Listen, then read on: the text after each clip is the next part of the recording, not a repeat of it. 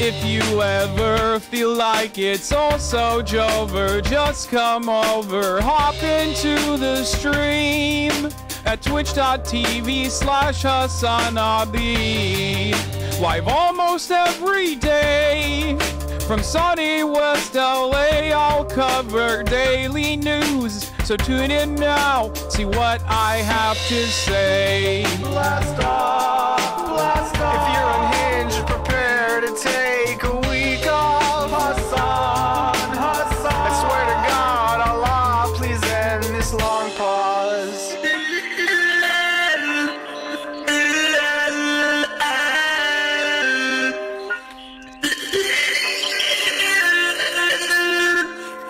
Boss makes $1 and I only make a dime. That's why I watch the stream when I'm on company time. Boss makes $1 and I only make a dime. That's why I watch the stream when I'm on company time, like now. Hasan, Hasan. I'm probably in the chat right now. Hasan, Hasan. Get it, Hasan is streaming. I'm just a gamer frog, of course I hate myself. If there's just one stun lock more, my hopes will go up on the show. What's going on, everybody? I hope everyone's having a fantastic evening, a fantastic afternoon, a fantastic evening, no matter where you are in the world. You're just a debate perv, of Hassan course Piker. you hate yourself. It's the HasanAbi broadcast, Every baby. thought to justify your own self-worth to someone else. And we're live and alive, and I hope all the boys, girls, and MBs are having a fantastic one, because today's a beautiful day. Today's a wonderful day. Today is CENKSGIVing. That's right. Again, what do I always say? Lost in the sauce, you can't escape. How unhinged can one chatter get? Don't ban him, mods, they're our new pet. Show me the light and set me free from this black-pilled reality. Can I find hope? Can I debate for this top of the hour break? Boss makes $1 and I only make a dime. That's why I watch the stream when I'm on company time. Boss makes $1 and I only make a dime. That's why I watch the stream when I'm on company time, like now. Hasan, Hasan. I'm probably in the chat right now. Hasan, Hasan. Get in, Hasan is streaming. Hasan. What's going on, folks? I hope all the boys, girls, and MBs are having a fantastic one. That is Cam Kardashian, Hospital. Hasan is streaming. The beanie is so micro, it's looking like a no brim, huh? That is what it is. It is a no brim. It's the Yankee. It's the designated Yankee with no brim. Anyway, folks, I'm live and alive on this beautiful day. It is another sunny day here in California, Los Angeles, 78 degrees and sunny here. And it is Thursday, November 23rd, 2023, 11:52 a.m. And I'm a little late, and I apologize, and I'll tell you exactly why, because this is part of the broadcast where I tell you all about my personal news in between the time period where I press the stop streaming button and press the start streaming button. That's right. This is that moment. This is that moment, that time again. For all the parasocialists out there, how's your beard already back? I mean, I did shave it 23 days ago, so it is normal for it to grow this hard.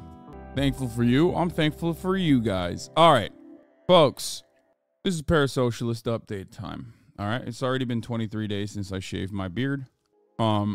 Do you use your Apple Watch for fitness? Yes, I do. Anyway, last night I ended the broadcast and I went to dinner with my lovely family. We went on a decadent dining experience once again. And I definitely did not eat well. And I definitely am not eating well today either. So, but it's CENKSGIVing, so it don't matter.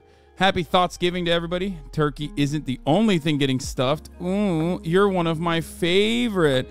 I'm so thankful to have you in my life. Send this to 10 of the nastiest pilgrims you know. If you get 3 back, then you are a real one. Happy Thoughtsgiving. Massive racist riot happening in Dublin right now.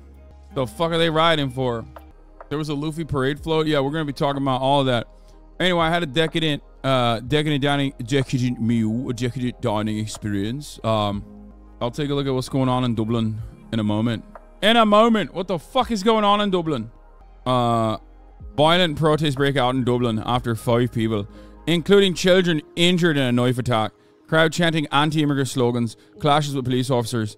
Hours after a man stabbed a woman and 3 young children outside of school. Okay, that's crazy. Anyway, all the girls are leaving to get themselves big boys. Yeah. Is there a link to the banger intro song? Yeah, just look up Hospilled from Cam Kardashian. Let me see if I can get only the song. Yeah, here it is. Show some love for the song. Anyway, but yeah, decadent meal last night. And then afterwards, came back home. Kaya had escaped. Kaya had breached containment. She always does. Like, I leave her in my room and she just opens the door now. There is no containing her. But it's okay. She doesn't do anything bad. She just kind of chills in the house. So, not the end of the world, you know? Anyway, but yeah, went to sleep, woke up this morning, had a big ass walk, got a long ass structured walk this morning as I was gathering my thoughts for the day. As far as things to watch, I'm all over Pluto, and that shit's pretty good. I mean, Pluto is a great anime. Maybe it lays it on a little bit too thick. Maybe it's a little too aggressively paralleled with what is going on with American foreign policy, but it's really fucking good overall. Love it. Obviously, like, one of the major things that I cannot comprehend is like why they simply cannot recover robots, since they're robots after all, but that's fine. Have you watched this week's Jujutsu Kaisen? It's an old manga. Pluto is the anime that I've been watching. It is literally about the Iraq War. I mean, yes, the major, like the United States of Thracia fighting against the Central Persian Empire, but it's like it's literally Saddam. They're fighting against Saddam. The guy looks like Saddam. They basically have WMDs in it, and they're fake. There's no real WMDs found. Then there's also like a lot of theory of evolution. I mean, or you know, some eugenic stuff too. What it means to be human. What it means to be human. You know, all this good stuff, all this fun stuff. Anyway, it's on Netflix for those of you who don't know. What it means to be human. Yes, human. Shut the fuck up. But yeah, beyond that, you know, my family is gonna slowly trickle into the house today. And of course, one of those people is going to be Jank. Murata's already hiding in here in the room because he thinks that he can hide from my mom if he stays in here and he doesn't make like too much noise or movement. He believes that my mom, like Alien versus Predator, will not be able to catch him in the act and will not be able to demand things from him. Like last year, that's what they're saying. Muratus, rise up in the chat.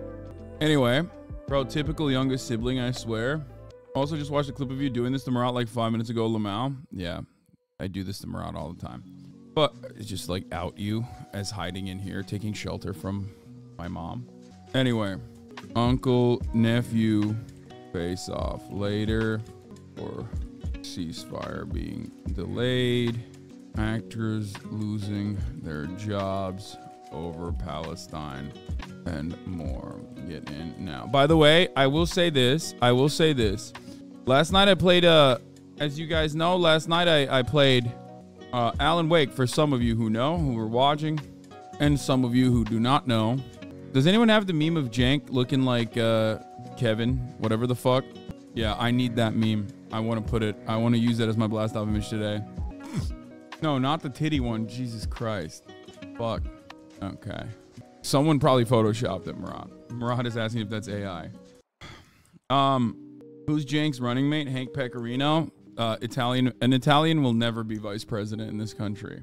Show Jank that he is now the favorite candidate of TikTok. Yeah, don't worry. We're gonna fucking show Jank all the presidential memes and stuff. All of the memes that you've been making. We will show him all of that. But anyway, let's blast off. Wait, actually, you know what? I'm gonna save this in a different playlist right now. But yeah, Let's blast off. We're live and alive. We're live and alive. We're live and alive. We're live and alive. Get in. Get in. Show him the titty one. Shut the fuck up, young peasy. I'm gonna ban you. Maybe. But anyway, Alan Wake Gaming was yesterday. It was great. You better finish it. No, I've been thinking about Alan Wake a lot. It's very narratively focused. It's a little bit all over the place for the time being. I don't fully understand the concept of Alan Wake because I haven't, played the first game, I guess. But I will tell you that it is stuck in my mind. I also started reading, I know, during my poop sessions, reading Rashid Khalid's 100 Years. Rashid Khalid's 100 Years of 100 Years War about Palestine. This is the book that friend of the show Lolo was watching, reading. Qatar announces when Israel-Hamas truce will begin. We'll talk about that. Yeah. I prefer to watch books. Reading while pooping is a classic. Yeah, it's pretty good. But yeah, 100 Years War on Palestine by Rashid Khalid is what I'm reading at the moment. His family, and I did not know this, was on the pro-Ottoman side, it seems, of the Palestinians. Some of which who literally died fighting against the British. Most Arabs are, believe me. And that's not how history showed itself. A base coworker ordered that book for the store I work at despite the amount of Zionists we work with. Nice. I mean, that's crazy to be fucking mad at that, by the way. That's just like a book, a historical book. Murat says the only historical books he reads are from Rush Limbaugh. Or Bill O'Reilly, he says. Sorry. But yeah. Imagine looking at like a book that was written by a historian and being like, I actually don't like that. I actually think that it's not allowed.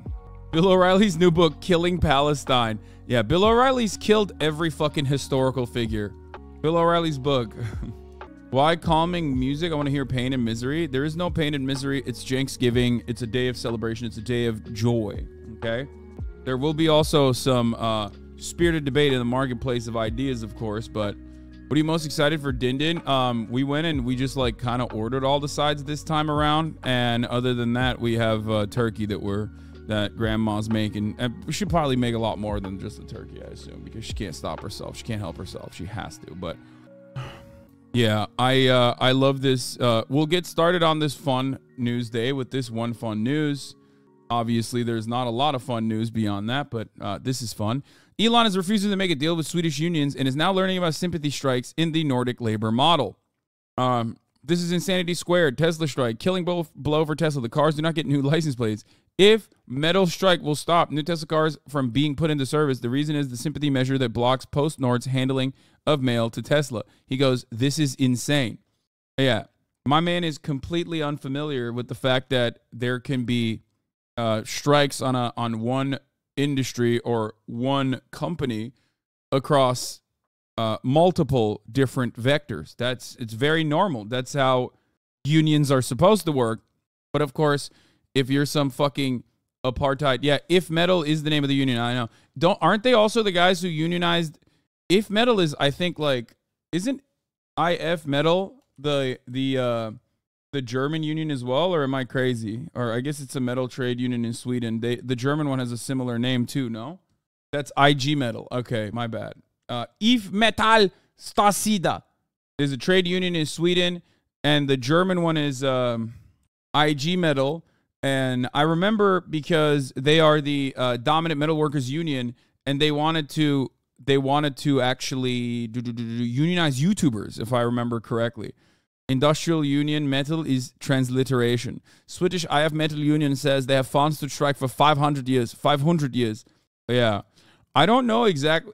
Dude, I don't know is the Swedish model the one that also directly contributes to, like, actually, I'm not going to speak on it. I don't know. I think, like, they have, they have insane pull. Porsche's unionized under IG Metall. Yeah. Membership density of 80%. On formation, it had 337,000 members, but it fell steadily to 241,000. IF Metals represents around 11,500 workplaces. 21% are women, 15% are under 30 years of age, in a variety of sectors, including mechanical engineering and the plastics industry, the building material industry, the mining sector, the ironwork sector, the textile industry, including clothing, automobile repair shops, disabled workers doing similar types of government-sponsored projects, including Sam Hall. They're the second largest affiliate of the Swedish Trade Union Confederation. Yeah, good stuff. More power to them. Boss sells seething over worker chads. That's that's funny. Illegal in most other countries. This is a sympathy strike. I love that. It makes me happy. This doubly makes me happy because, one, it's solidarity in action. Two, it shows the effectiveness of unions in making demands. And last but not least, perhaps one of the more important reasons also, is that it pisses off Elon Musk. And I fucking love that, personally. Sweden is a very interesting country that still absolutely rests on the laurels of, like, the democratic socialist era that they had. Like, straight up. You know how we always talk about the New Deal and FDR's America and how all of the gains made during that era are basically why America has, like, some semblance of even development, which it doesn't anymore, but, like, did for years and years. Yes, R.I.P. Olof Palme, but, like, the Swedish democratic socialism era was so incredibly powerful. Obviously, it also spells trouble for social democracies in general because you look at Sweden now. But why don't you like Elon? He's brought good to this world. Yeah, dude. Totally. Shut up, Marat. Shut up, bitch. You're not allowed to speak. The Hamnarbetareförbundet, the dock workers union, won't unload Teslas. Painters union won't do the paint jobs. There's a lot of different sectors in it. The socialists were right. Social democracy is always doomed to slide backwards to fascism. Yes, of course. I mean, it, you know. Mysterious cosmic ray observed in Utah. Explain that, Marat. You can't. He can't. He won't, actually. It's classified. Saw this doing the rounds and thought of your stream stories. What is this? When I was 15 years old, I started my first fucking job. Like many of you motherfuckers probably did too. Except mine was a little more fucked up. I worked at something called a horse insemination plant. Oh, dude. Yeah, I've done this. I mean, not me personally, but I've seen it happen. Every goddamn day, I would get up in the morning and I'd go to this fucking barn and I'd have to walk down a line with a horse on either goddamn side. Okay, I don't want to watch the rest of this, but yeah, you get the idea. He just jerks off horses for a living. See what's going on with Josh Giddey on OKC? Yes, I have. Josh Giddey, Australian alleged pedophile point guard. I did see it. It was all over my timeline this morning. I don't know how old the girl is. But it seems like she's very young. They call him Josh Giddey on Twitter. Yeah. The worst dudes discuss the Israel-Palestine conflict. Bro, I don't know if I want to watch this, man. I don't know if I want to watch this, especially when Norm Finkelstein is about to fucking grace the timeline today with a Piers Morgan uncensored interview. You know what I mean? That's my Super Bowl. That's my Thanksgiving turkey bowl. You know what I mean? She's above 16 and the age of consent is 16 in Oklahoma. God damn, brother. That is some crazy ass bullshit. It's also crazy because, like, literally half the timeline, immediately after it came out that she was, like, underage, half the fucking timeline started being like, damn, bro, he had good taste. And I was just like, dude, you're a pedophile. You're a pedophilic person. Until I found out half of those NBA accounts are literally like 16 themselves. But still, never going to dodge the Willie Mack accusations. He's a shooting guard. My bad. Not point guard. Shooting guard. Can we stop mentioning this fucking loser? Jesus Christ. It's enough. Today's my birthday. Happy birthday. Anyway, yeah. Tate just took the most left take that we would agree to compete, to be honest, but fuck him anyway. Yeah, that's part of the reason why I don't want to watch it, because, like, he's gonna say some shit that I agree with, and then it's just gonna frustrate me. You know what I mean? Are we gonna have some fun today? Yeah. German Thanksgiving is a tradition. What is it?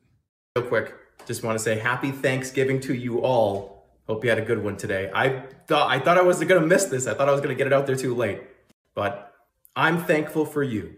Let's just get it out there, right? That's why I made this video. I am thankful for you, and I had a great turkey day. Hope you did too. Hope you ate plenty of turkey. Hope you had plenty of sausages, plenty of bacon, plenty of ham. All the things that we love to have during our Thanksgiving feasts. I had plenty of it today. I'm thankful for you. I'll see you soon. Hey, everybody, real quick. Just want to say happy Thanksgiving to you all. All that cake he had went right to his cake, if you know what I mean. Classic.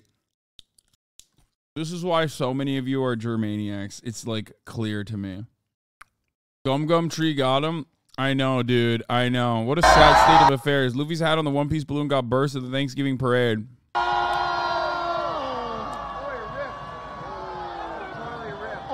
shoot. Oh, no. Oh, no. This makes me so sad, bro. This is my 9/11. Yeah. No. This is his first parade. No. Bucket hat Luffy go kind of hard, though. This is what I mean, dude. Zoomers have no respect. Oh, no. It's going to... Oh.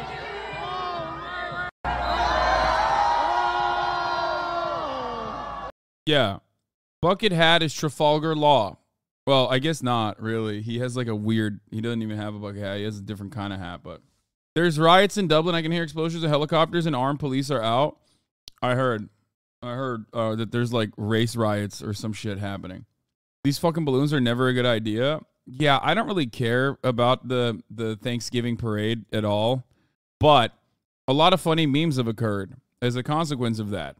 For example, there's a lot of people protesting, talking about how Thanksgiving is a celebration of genocide back then, and there's a genocide currently happening.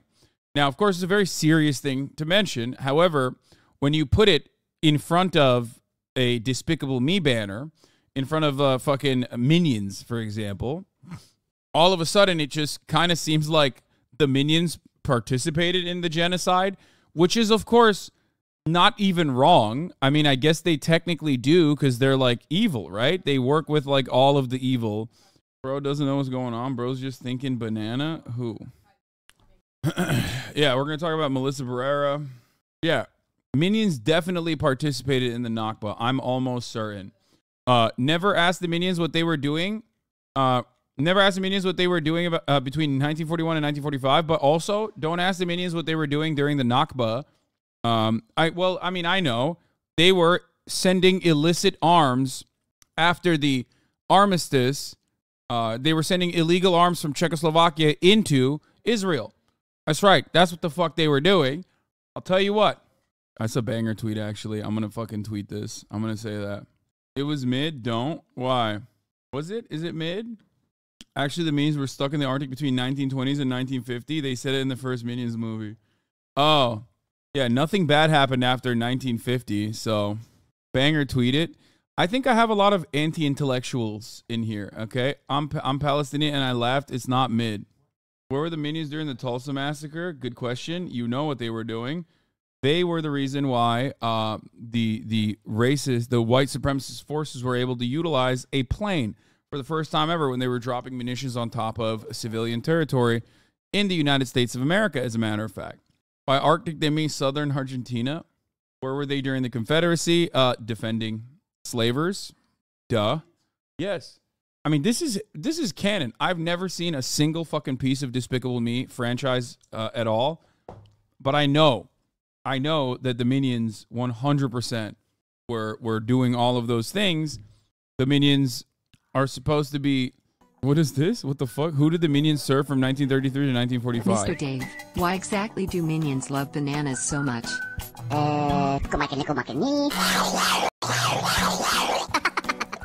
Wait, they love bananas?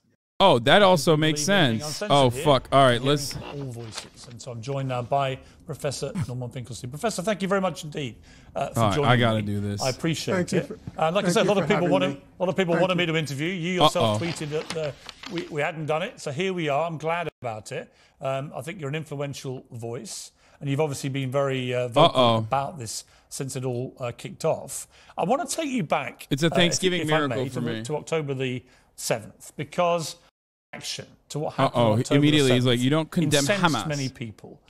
You posted on Substack a piece about what had happened on the day, And it included this: for the past 20 years, the people of Gaza, half of whom are children, have been immured in a concentration camp. Today, they breach the camp's walls. If we honour John Brown's armed resistance to slavery, if we honour the Jews who revolted in the Warsaw Ghetto, the moral consistency commands that we honour the heroic resistance in Gaza. I, for one, will never begrudge. On the contrary, it warms every fibre of my soul. The scenes of Gaza's smiling children as their arrogant Jewish supremacists. This is why I said Norm is a little bit too extra. And you ended by saying me. The stars above in heaven are looking kindly down. Glory, glory, hallelujah. The souls of Gaza go marching on. With the benefit of a few weeks now, do you regret the tone of that initial response to what happened? No. My initial response was to the initial news stories. You will recall, I'm sure, that initially what we were informed was that there was a breakout from Gaza concentration camp, that approximately 1,500 people had broken out, and that about 50 it is too people, much. that was the initial number that was given, approximately 50 he talked Israelis about this were in killed. he talked about this in great detail. The number gradually grew, went from 50, a couple of days later it went to 100, and I'm sure you'll remember the number didn't reach 1,400 until about 10 days later. Initially, it was reasonable, excuse me, it was reasonable to assume that people had been killed in a firefight, which was not the case, at least not fully the case. So my initial reaction was to the initial news stories. By the third or fourth day, I was clearly compelled to rethink my initial statements and try to make sense of what was clearly a moral quandary.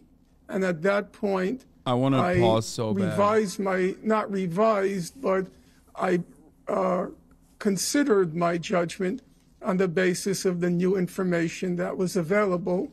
Okay. And my own sense, yes, go ahead. I just want to, look, I've done a timeline for my own benefit based on what happened that day. We know the attacks began at 6:30 in the morning. We know that at 11:18 a.m., Israel confirmed, as you say, 40 dead, 700 injured. At 11:35, Benjamin Netanyahu said, we are at war. At 12:30 that day, at lunchtime, I tweeted horrifying and appalling scenes from Israel. This murderous, indiscriminate Hamas terror attack on Israeli people is shameful and indefensible. By 4:17, Israel said 100 were dead at least, 985 wounded. Civilian hostages have been taken. At 4 o'clock, a little later than that, around the same time, footage is released of the attack reporting that 3,000 bombs and firearms have been fired off by Hamas. Civilians have been killed. He has a really interesting take on this process that I don't fully agree with, but I do understand where he's coming from. And I don't think Piers will allow him to talk about it from like the perspective of Nat Turner and W.B. Du Bois and others who looked at slave rebellions, Haitian Revolution, and how violent it was, the retaliatory actions, how barbaric and violent those actions were. 2 or 3 days, anyone had a clue. I'm speaking over Piers because he's just like, this is his opportunity to just like bully Norm over his initial writing. And I just don't understand why someone as scholarly as you, as expert in this region, in this conflict as you are, why your response would be that for several days, one of glorifying in the in what you called heroic resistance. The boys. Whereas mine, and I've always tried to be fair-minded about the boys. This conflict and reported it for CNN and tried to be fair and accurate as and when I've seen it. That I, at midday, I couldn't listen to the whole TrueAnon interviews, way too fucking long, but I listened to parts of it. And horrifying and also, I've been trying to get Brace to help me connect with Norm for weeks now. I just don't believe that you weren't aware, with great respect, about the scale of what was going on. Okay, Piers, let me begin by saying I want to have a civil conversation, and I'm going to do my darndest to remain faithful to the facts and faithful to truth. I'll do my darndest not to exaggerate. The first thing I have to say is I don't tweet. I've never been on Twitter. I have 3 young tech people who I send statements to, and then they make the decision where to place it on Substack, on Twitter, and so forth. Okay, I just want to clear that up. I made one statement on the first day on the basis of the information that was available to me.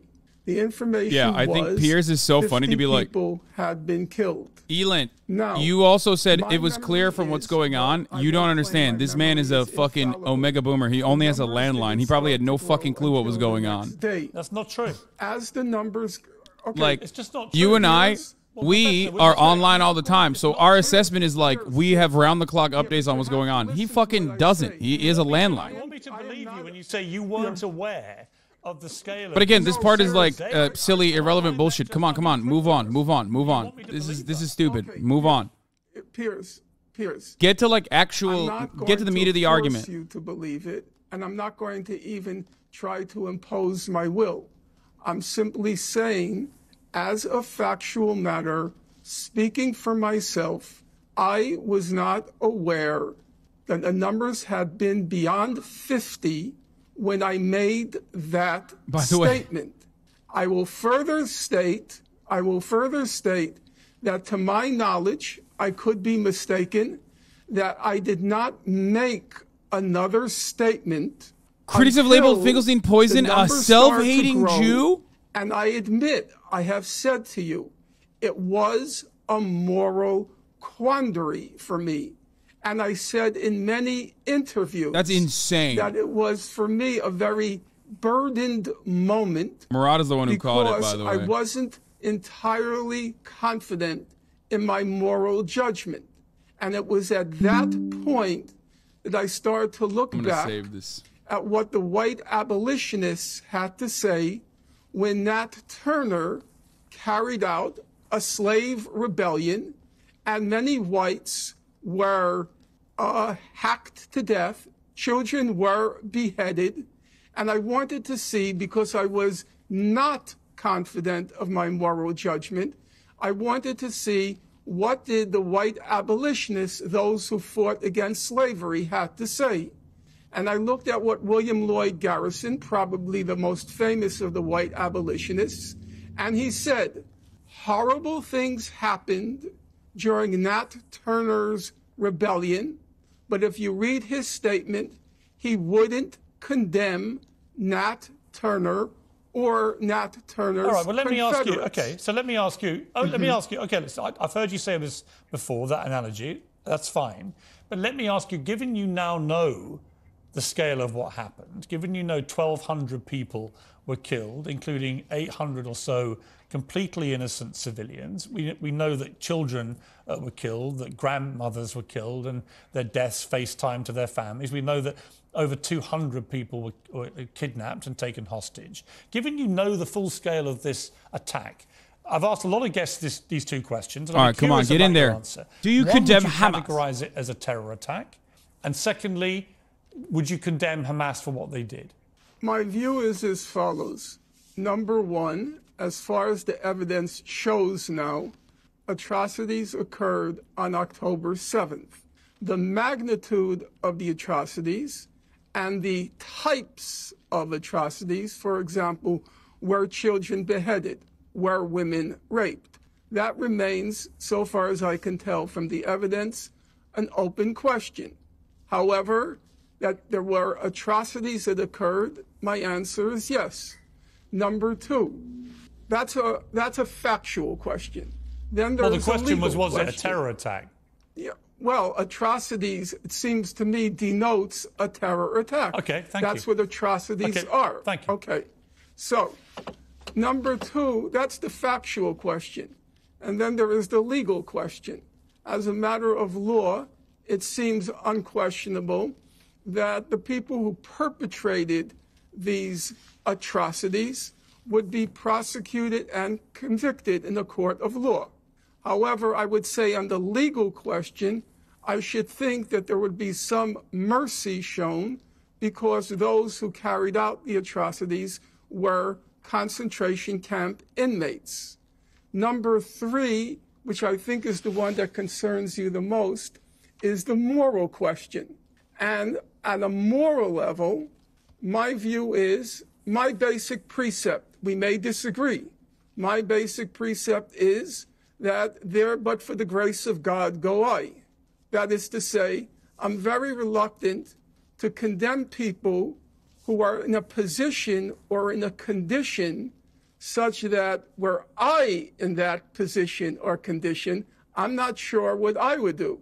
Now, the 1,500 young men who burst the gates of Gaza, they were born into a concentration camp. They lived for 2 decades in a concentration camp. They had no past, they had no present, they had no future, they had no jobs.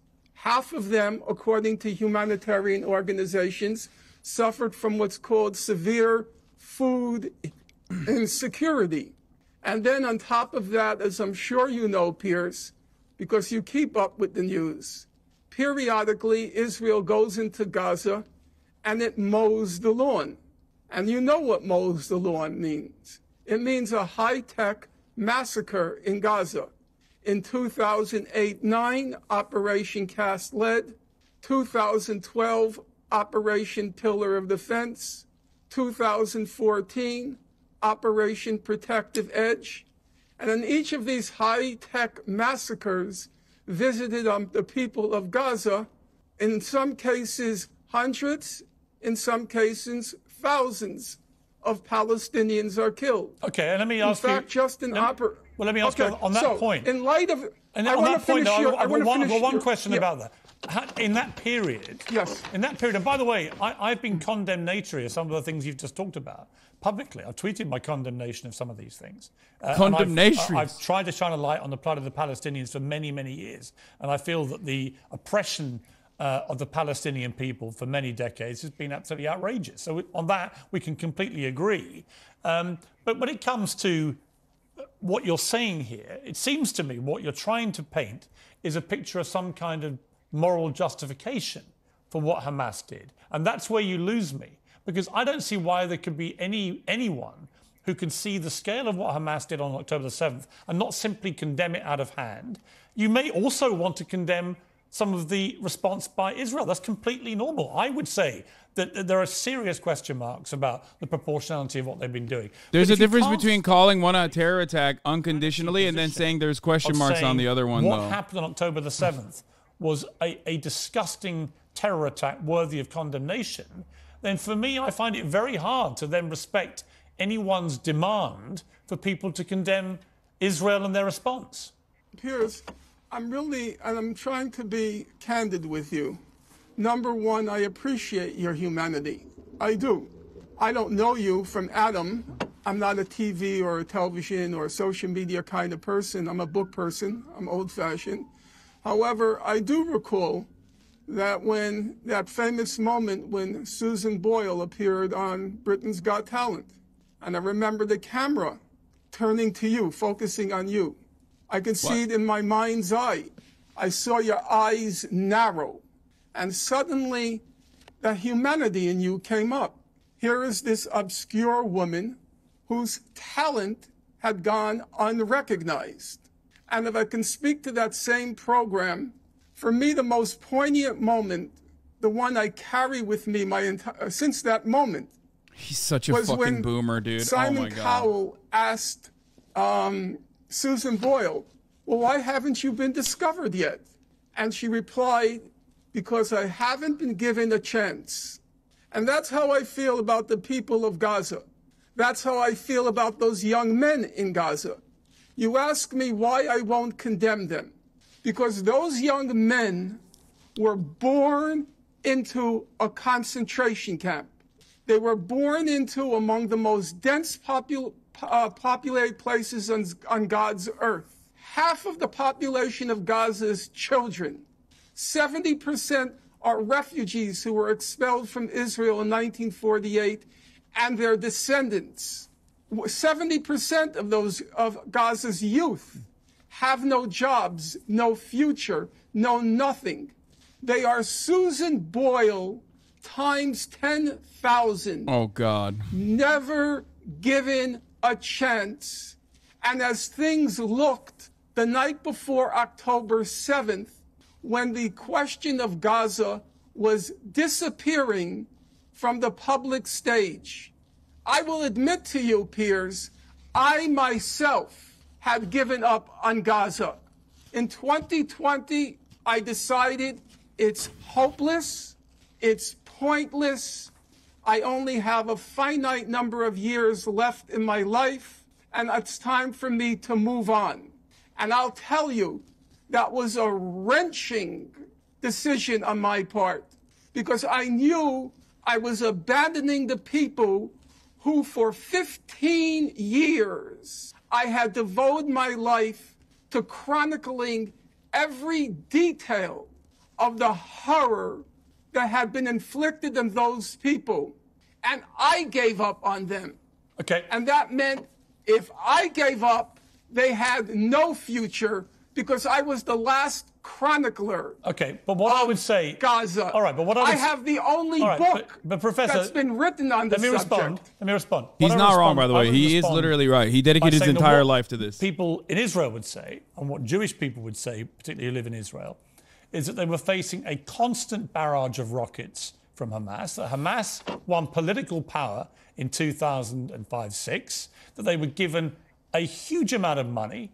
And could have done whatever they wanted. This is with great. Money, this is where you see the Hasbro talking points get path eviscerated by my man. This is like he's going to destroy the this. Israelis over that period. None of this and fucking the Israelis, Susan Boyle right, shit. They responded they have a far superior military, and they responded in the way that they did. And this cycle has been going on in repeat and repeat and repeat. But where you and I differ about this is that I think what happened on October the 7th was just on a different scale to anything we've seen, and the way it was carried out. And I just don't think saying that people who have been oppressed, which they undoubtedly were for many years, that justifies them committing that act of terror. But let's take a break. Let's come back after the break and discuss this more.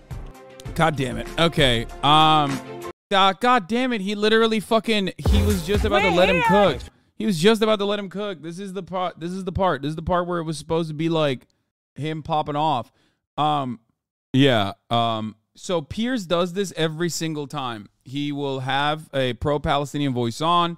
He will bully him in the first half, like ritualistically fucking, pump him full of as many talking points as possible to be like, yeah, I mean, I did this myself. I know from my own personal experience, like, you called me a baboon in a suit, like irrelevant bullshit.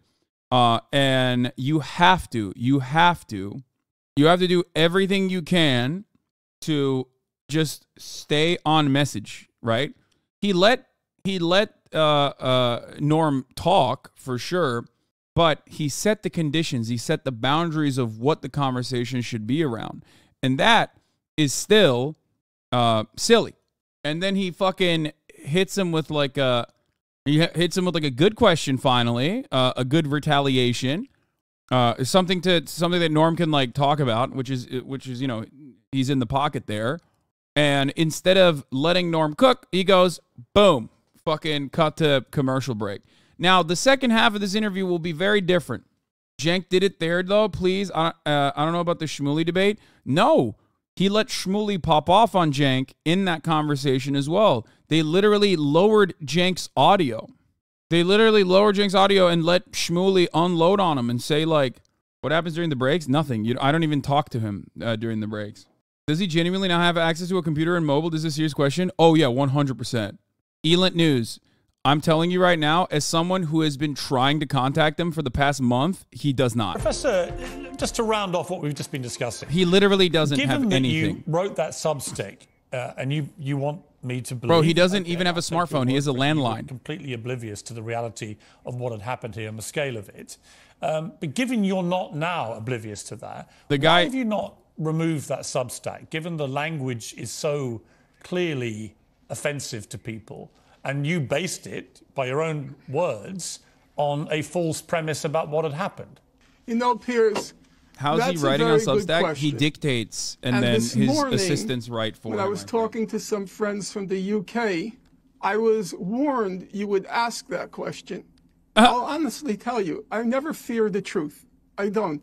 I feel the truth is a very powerful weapon on the side of the oppressed. I never fear it.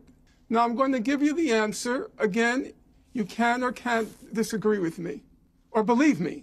I was tempted to remove it. I was tempted to, quote unquote, protect myself. I didn't remove it because I thought that's intellectually dishonest. I wrote that statement. It's part of the historical record. It's part of the documentary. We're back to him getting fucking yelled out. What Stalin used to do. So when he published photographs of the Bolshevik Revolution, he would take Trotsky's picture out. Okay, that's the image. So you won't delete it. That's the image that stuck to me. You haven't deleted it, but do you regret it? Do I regret what? Do you regret the contents of that Substack, given that you now know what really happened?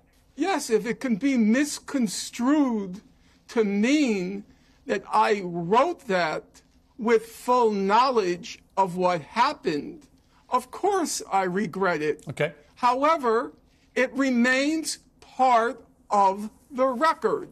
And as a serious Norm has scholar, the same brain disease that I do. I'm not in the ranks of the great British historians, but I take scholarship seriously. He's very stubborn. I did not want to denature, to falsify. He's very proud, and he doesn't shut the fuck up about whatever tangent that is like. Let me ask you. That has him portrayed in a bad light. Okay, that's fair. Listen, that's your decision. You are the son of. He can't stop. He can't. I know what he's doing here. I'm the same way. But you have to fucking move back. You have to move away from Jewish this. Man. It's stupid. And you know unproductive. Change the fucking subject. Incendiary that Substack has proven to be with Jewish people around the world, many of whom have felt this is the nearest thing to the Holocaust of World War II that they've endured. What your parents went through, being revisited on them in these. He asked a question before the ad break and it went away. It's gone. What do you feel about them? I mean, how would your parents have felt about you literally on the day that this happened, talking about heroic resistance, talking about that you will never begrudge the scenes, that the stars in heaven are looking kindly down, glory, glory, the souls of Gaza go marching on. How would your parents have felt about that, coming out of concentration camps, surviving the Holocaust of World War II? Oh, he's going to dunk on this. This is a good one. Well, first of all, anything I write with my parents in mind. I have my parents looking at the screen behind me over my shoulders. Yeah. In a metaphorical sense. I am very conscious every moment of my existence. Every moment of my existence goes back to the martyrdom of my family. So it's not as if suddenly you're posing a question to me that never occurred to me. Quite the contrary. His parents are Holocaust survivors, Chatter. That's why it's relevant. 30 years That's why it's relevant to the story. I need the moral validation that came from my parents' martyrdom and the extermination of their family. How would my parents have reacted? My guess is if on the first day they heard that inmates in a concentration camp burst its gates, I think my parents would be very pleased at that fact. As the events became clearer, my guess, but this is pure speculation, my guess is my parents would go out with their hearts. Yeah, they were in the Warsaw Ghetto, dude. I mean, come on. To those who burst the gates of the concentration camp and whose lives were destroyed. Now, you will say to me, completely legitimately, you would say, well, what would your parents feel about the innocents who were slaughtered in the atrocities on that day? Oh, God, don't go into how they hate Germans, please. You as close an answer as I could give. Please don't talk about how your parents still hate Germans or hated Germans. I once asked my late mother. Oh, God. I said to her, what was your feeling when you heard that the German cities were being terror bombed during World War II? The carpet bombing of the German cities targeting civilians. What was your feeling? And my mother's response to me was, quote, our feeling was, if we're going to die, we're going to take some of them with us. Now, that's not the most morally elevated statement. I agree. And do I wish my mother had and my father had a heightened sensitivity to German civilian life? I suppose I would wish it. But I will tell you, Piers, to the last day of my parents' life, it was unthinkable that they would have a kind word to say about Germans. And it was unthinkable that I would ever quarrel with them on that point. Okay. I accepted that given their life experience, they had the right to hate the people who destroyed their lives. Okay. And the people Professor of Finkelstein. Gaza have the right to hate the people who destroyed their lives. Professor Finkelstein, thank you for that answer. And I don't mean to cut you off. We've got another guest waiting to respond to what we've been discussing. I'd like to get you back on. I feel like we've had a good conversation. I don't agree with you about some of it. God damn it, I got to have this man on. I have to have him on. Holy moly. Come on, FaZe Apex. I'd like to explore more of this with you another time. We got to have FaZe Finkel on, dude. I want to just say one last word. Everybody warned me you wouldn't let me speak, that you would speak over me, you would stop me. I want everybody to know you are eminently fair, you are decent, and you are that same human being whose eyes narrowed as Susan Boyle began to perform. Okay. You have that humanity, the baboon in his suit. I deeply respect it. Thank you. Professor, I appreciate you coming on. Thank you very much. Well, on says the next, Douglas Murray rejoins me live. From Dude, come on. He went to have Douglas Murray on after Norm Finkelstein. Dude, that's insane, dude. That is insane. Norm, you have to stop being so fucking stubborn, my man. I love you, but, and I don't even agree with a lot of the things that you've said, especially about, like, you know, modern identity politics, but, like, he literally gets followed. He literally gets followed by a straight up British Nazi. Like, oh my God. Okay, so here's the issue.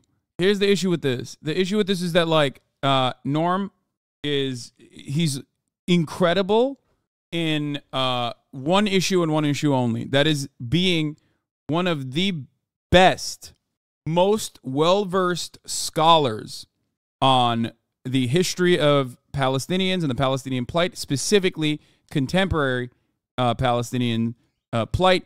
Oh my God, this guy is still begging me to talk about the Rainbow Bridge. Brother, what do you mean? It was a fucking car crash, it seems. Do you want me to cover every car crash that occurs? I don't understand what you want from me. Are you a mobile chatter who still is like, what happened? Did you, like, watch the Fox News coverage immediately after and then threw your phone into a ditch and didn't see any of the updates? Stop trying to tweet at Norm. Send him a letter via carrier pigeon. Anyway, okay, listen. Norm is very stubborn.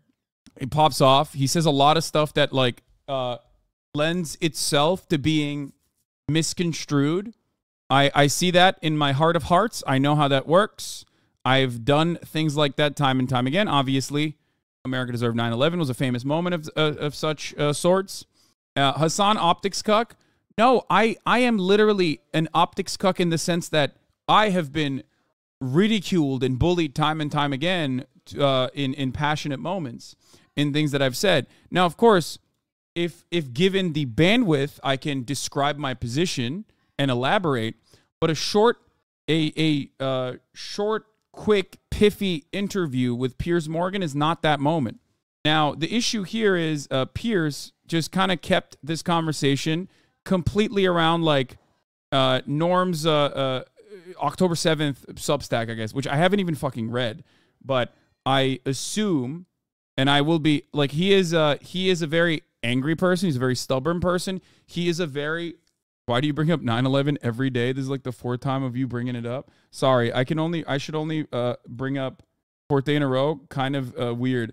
You're right. I should only bring up 9/11 in the context that you think is appropriate. How are you a 33-month subscriber and you just come in here and say dumb shit like that? I mean, honestly, you're a 33-month subscriber.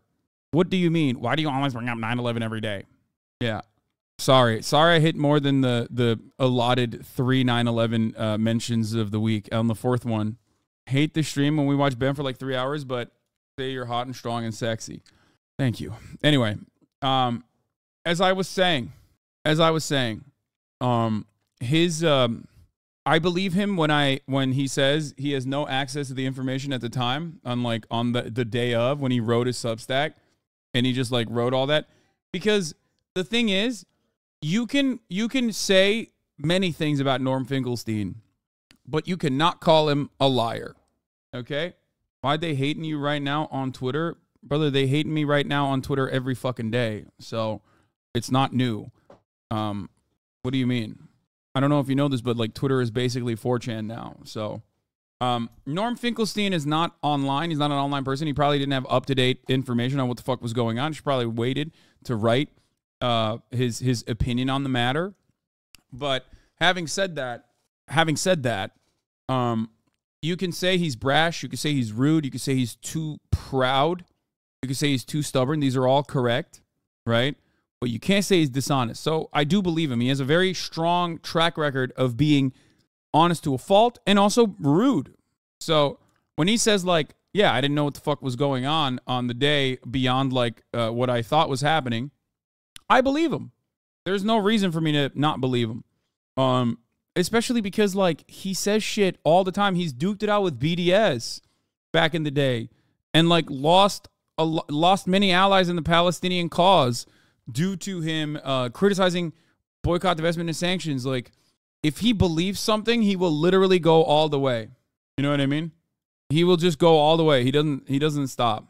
I didn't realize it was like that. Now I just go on there for the laughs. Right. It took a while for the info to fold out. It was probably best you weren't live that day or you to have some clips. Yeah, probably. But it sucks that like the entire conversation, you have like an eminent Palestine scholar, right? Who is certainly very controversial, but his work speaks for itself, right? All of his footnotes, everything that he has, all of the work that he's put in to his research, and all you have back and forth is over his like silly ass fucking Substack. Like, come on, Substack post. People who turn around and make this out to be like the most important subject matter that needs to be discussed endlessly, in my opinion, are doing it to engage in propaganda. It is an intellectually incurious thing to do. You know what I mean? Like, unless you're taking a photo of me? Oh. Unless, like, you know what it's like? It's like having Noam Chomsky on to talk about fucking, I don't know, manufacturing consent or any number of different things that he's written, right? And then instead of talking to him about all of these things or even like linguistics, right? You immediately go, remember when you said that you should wait until we find out about the real numbers of the Khmer Rouge in like whichever, you know, multiple fucking half a century ago? Like, you're not serious at that point. You're just there to like shit smear. Obviously, Piers is very good at doing that in a way where it doesn't come across like he's doing it. It doesn't come across like he's just moving the conversation away to a position that is like moving the conversation away to a position that is more favorable to whatever he wants to talk about. But talking to Modern MLK about his infidelity, yeah, that's why Bassem did the best job, because he was so good at deflecting. I think Bassem is a trained media figure. That's why it showed. I think I have, unlike Norm, for example, I think I have a little bit more media training myself. I know how that stuff operates because I myself am a media person and not a fucking scholar. So I can shift the conversation back and reprioritize the talking points and keep the interview on track and not let it go off the rails or allow it to stay on the track that Piers wants it to stay on. And that's unfortunately what happened with Norm. Would you say the Norm is a bit of an ego thing going on? If you don't know anything about Norm Finkelstein, maybe you think he has a bit of an ego thing going on, but this is exactly how he's been. And this is his moment of like vindication after decades and decades and decades of his endless coverage, where he's been blacklisted, completely cast aside, shunned by academics, partially because he doesn't play the song and dance at all.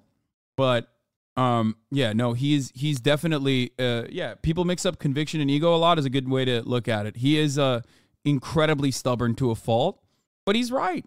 He's right. And he has been right. He has been right all along. There are things that he's wrong on, but on the issue of Palestine, he's right.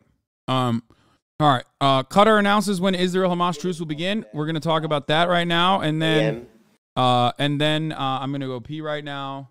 Also the real announcement is that at the top of the hour, there's a 3-minute ad break. Okay? Here.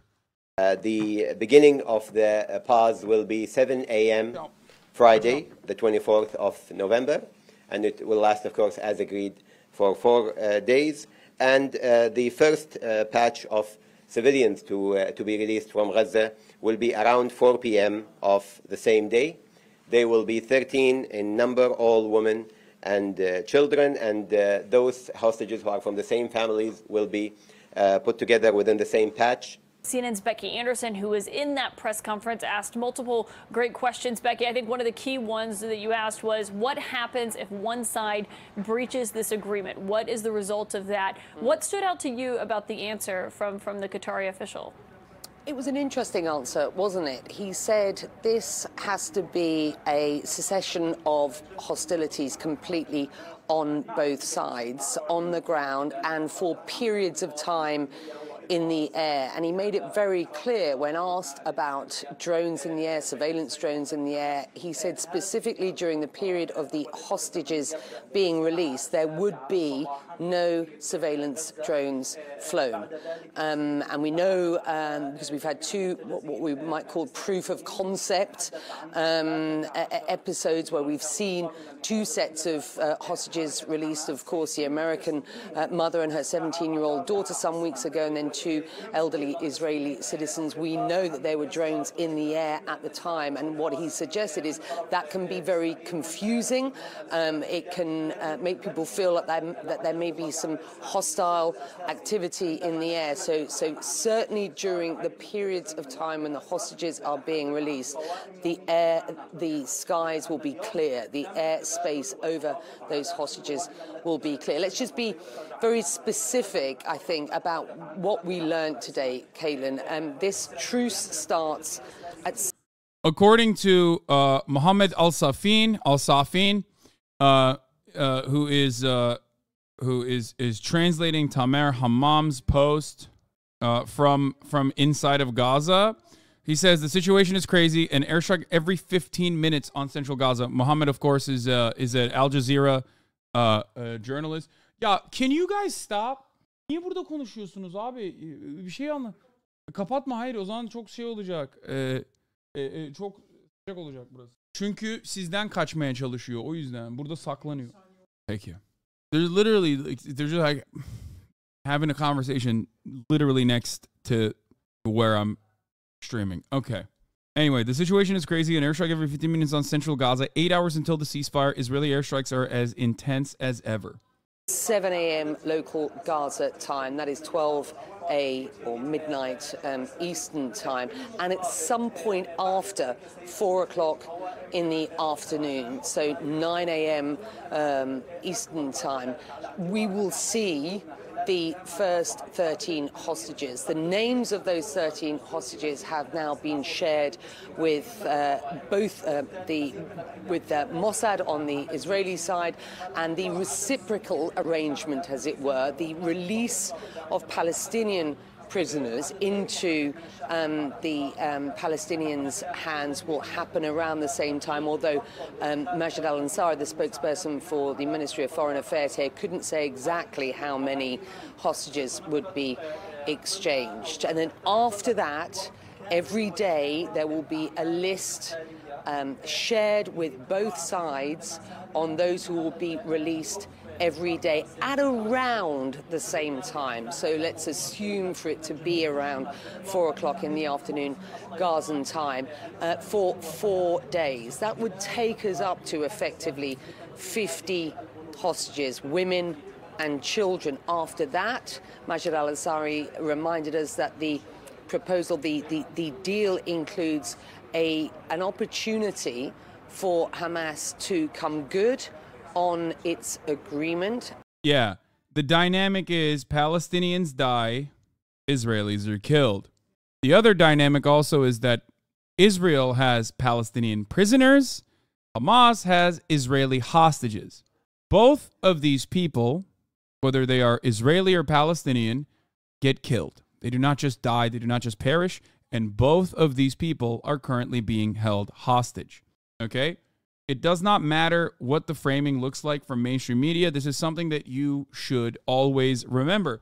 It also is not an Israel-Hamas war. Okay? Another thing that I saw in the news was the way that they covered it was like Israeli children were held hostage, but Palestinians are people aged under 18. Here it is from Guardian's own article. Carl Hansen caught this on Tribune Magazine. It says, Israelis have children while Palestinians have people aged 18 and younger. The hostages to be freed are women and children, and the Palestinian prisoners are also women and people aged 18 and younger. Both sides have confirmed. It absolutely is deliberate. I want to give them the benefit of the doubt. Do they do it on purpose? Yes. Spoke too soon? What do you mean? No. This is by design. When they write it originally, when they write it like this, I think that the people that are writing it aren't purposefully thinking like, I'm going to manipulate everyone. The people that write it like this are writing it because that is their genuine perspective. Remember, Orientalist attitudes dictate that in Pakistan, you have bribery, which is true. You do have bribery. But in the Western world, we are not corrupt like Pakistan. We are not corrupt like these Eastern nations. We have lobbying. We have codified our corruption, so it's somehow different than the corruption that you see in other nations. Okay? China and the USSR had work camps. Smelly Roach, thank you for your wonderful contribution and feedback on this broadcast, my friend. I do smell incredible. You should ask your mom. Just stop stealing content, maybe 3head. My man is my most loyal, diehard, dedicated hate follower since January 6th. Has been clapped time and time again. MasterChef don't need you or your 40K viewers, though. Video games do. Watch Charlie's vid. Ukraine Giga Have you already talked about Trump? Bro is dying, Keck W. No, I want to hear more from his... I'm going to unban him. I want to hear more his perspective. So, George Carlin talked about this specifically about Israel. Greedy, well-fed white people have invented a language to conceal their sins. It's as simple as that. The CIA doesn't kill anybody anymore. They neutralize people. Or they depopulate the area. The government doesn't lie. It engages in disinformation. The Pentagon... Well, yeah, we have a defense... we have a Department of Defense. It's not a Department of Offense. It's not the War Department. It used to be. Now it's the Department of Defense. Actually measures nuclear radiation in something they call sunshine units. Israeli murderers are called commandos. Arab commandos are called terrorists. Contra killers are called freedom fighters. Well, if crime fighters fight crime and firefighters fight fire, what do freedom fighters fight? So this is framing. This is purposeful framing. It's an important part of manufacturing consent. Of course, Noam Chomsky had a wonderful take about this as well. When talking to someone from mainstream media, remember, what the fuck was it? Does anyone have that clip? Does anyone have the Chomsky clip? Directly to the face of the interviewer, he said, I don't think you personally believe that you are manipulating the public. If you just believed something else, you wouldn't be here. You wouldn't be standing in front of me asking these questions. Let's see. Does anyone have it? Does anyone have that? Does anyone have that clip? Yeah, the filter clip. You wouldn't be here if you believed something else. That's the one I'm looking for. Just go to Zay Twitter. You will find it 10 times over. I know, but I don't want to fucking look through it right now. Here it is. I'm sure you're speaking for the majority of journalists who are trained, have it driven into their heads that this is a crusading a profession, adversarial, we stand up against power, a very self-serving view. How can you know that I'm self-censoring? How can you know that journalists are self-censoring? I'm sure you believe everything you're saying. But what I'm saying is if you believe something different, you wouldn't be sitting where you're sitting. Yeah. So that's what I believe as well. I think these people that are writing these are not even thinking about it. They're not even second-guessing themselves, okay? Beyond that, there's a style Bible for sure. They do have that to enforce these rules as well. However, having said that, the people that write this stuff, I don't think they recognize it. I don't think they recognize that they're writing it like this, okay? Michael Parenti, you say what you like, because they like what you say. Like, do I think Anderson Cooper is deliberately fighting against his own moral values? Like his own, internal assessment of the situation is that like Palestinians are human beings, and therefore he's constantly trying to change his rhetoric, self-censor? No, he doesn't. He doesn't think that at all. That's why when he talks to the Doctors Without Borders nurse, right, that worked at Al-Shifa, he doesn't even go, do you condemn Hamas? He uses a very different line of questioning where he's like, well, did they try to rape you? Did they try to rape you? Did they try to be violent to you? They knew you were an American. You're a white woman. Do you think he's doing that because he's like, I'm going to use this opportunity to be as racist as I possibly can, despite the fact that I internally believe that like Palestinians are not psychotic rapist monsters? No, he doesn't. He doesn't think that at all. He thinks brown men, likelihood that they're violent. I'm going to do my journalistic due diligence here and ask these questions. Okay? Isn't an editor's job to catch these things? I mean, yeah, an editor's job is to catch these things and massage it in the direction of manufacturing consent. The greatest example of this is Van Jones. Van Jones used to be a Maoist third worldist. Okay, there are videos of him from college. Do I think Van Jones is secretly still a Maoist third worldist? Fuck no.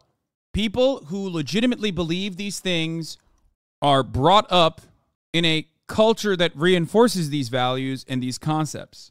That's it. That's it. So no, I don't think that these people are like all behaving in this like cynical, evil way where they know the truth. I think they don't even think about the truth. Do I think, for example, Richie Torres, a person that I have called an asshole time and time again, do I think Richie Torres knows what the fuck he's doing? No. I think he's just a racist piece of shit who doesn't even think about Palestinians and has been fed Houseborough talking points, so he churns out psychotic nonsense like this regularly. I said, this is a perfect distillation of how real anti-Semitism is conflated with valid criticism of Israel. The Israeli occupying force West Bank checkpoints are very real and well documented. Jewish space lasers causing California wildfires, Marjorie Taylor Greene's claim, are not real and an anti-Semitic conspiracy. Why is he conflating the two? Because he doesn't know. I don't think he knows. And many Americans don't know either. After all, why would they? Why would they know? That requires being curious, intellectually curious. And most people are intellectually incurious. We are not curious people. We do not want to know. And unfortunately, in this sea of willful ignorance to America's imperialism, to the violent actions that we've taken all around the world, the pendulum swings in the other direction from time to time, and that curiosity turns people into weird conspiracy theorists. It's awful. The craziest part about this is that people responded to him with videos of checkpoints.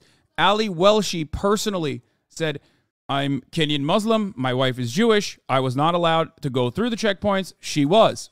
But he took it even further than that. He told the president of J Street, because this started when Jamal Bowman talked about his experiences when he went to the West Bank with J Street. J Street is like, J Street has some anti-Zionist in it, but it's mostly just a soft Zionist, liberal Zionist organization that is supposed to be a counter to AIPAC's like far-right, ultra-nationalist influence in American politics. And the president of J Street responded to Richie Torres and said, you're wrong. They do have checkpoints. And yes, Jamal Bowman was stopped in Hebron, right? And Richie Torres took it one step further. He retaliated because in the mind of a Christian ultra-Zionist, they know who's Jewish and who's not. Now, of course, Richie Torres is very used to shitting on anti-Zionist Jews on a regular basis, right? But this time, he flipped the crosshairs and directed it towards the president of J Street. Does anyone have the tweet, the back and forth there as well? I can find it on my, I literally screenshotted it because I just could not believe it before he deleted it. One of the most insane back and forths I've ever seen. Richie Torres responded to the president of J Street, Jeremy Ben Ami. Okay? I never said there were no restrictions on Palestinian movement, nor did I say that the real issue is that Jews are prohibited from Area A. I simply said I have never seen signage restricting areas to Jews only, which is like the funniest thing you could say. It's literally like, well, did they say the N-word but this time for, defending the apartheid. Well, nobody said the N-word openly, so there can't be any white supremacy here. It's so funny. Show the tweet on screen, please. Hold on, I'm going to try. But some of it has been deleted, and I have also been blocked by Richie Torres, so I can't show you. I led the trip with Jamal Bowman. It's a fact. There are checkpoints in Hebron where security separates who... Oh, hi, this is it, I think. Who can walk where by religion. Other checkpoints keep roads sterile of Palestinians. I've been there dozens of times. Join me, he says to Richie Torres, and to Amy Paulin, and to Eitan Fishberger. Okay? To which Richie Torres replies with, I never said there were no restrictions on Palestinian movement, nor did I say that the real issue is that Jews are prohibited from Area A. I simply said, I have never seen signage restricting areas of Jews only. If the purpose of your trip is to incite hatred for Israel, you're surely succeeding. Now, Richie Torres is so arrogant that he will always be defended by ultra-Zionists and ultra-nationalists, and he's so used to shitting on anti-Zionist Jews that he now feels confident claiming that a Zionist Jewish person who is the fucking president of J Street is a valid target. He can question the dedication of a Jewish Zionist to Israel. That's like think about the arrogance there. Think about the insanity. Like anyone and everyone in the minds of ultra-Zionist Christians, they can take away your Jew card. They can be like, no, are you an anti-Zionist? No, I'm more Jewish than you. It's crazy. Like, what are you doing? What the fuck are you doing?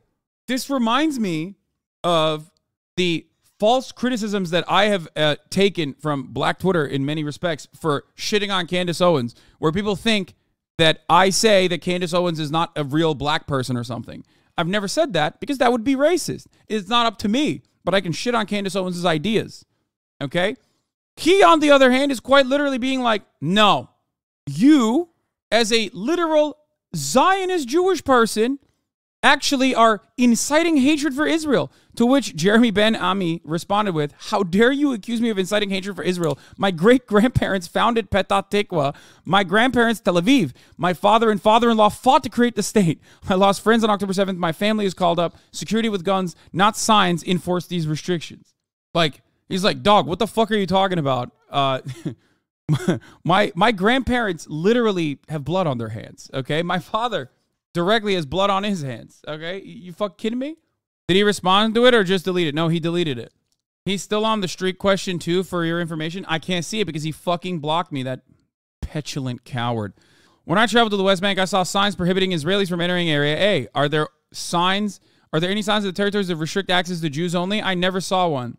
I can't believe he's literally still on this. What a cowardly little baby. After blocking everyone that openly dunked on him, he turned around and is still pushing this fucking narrative.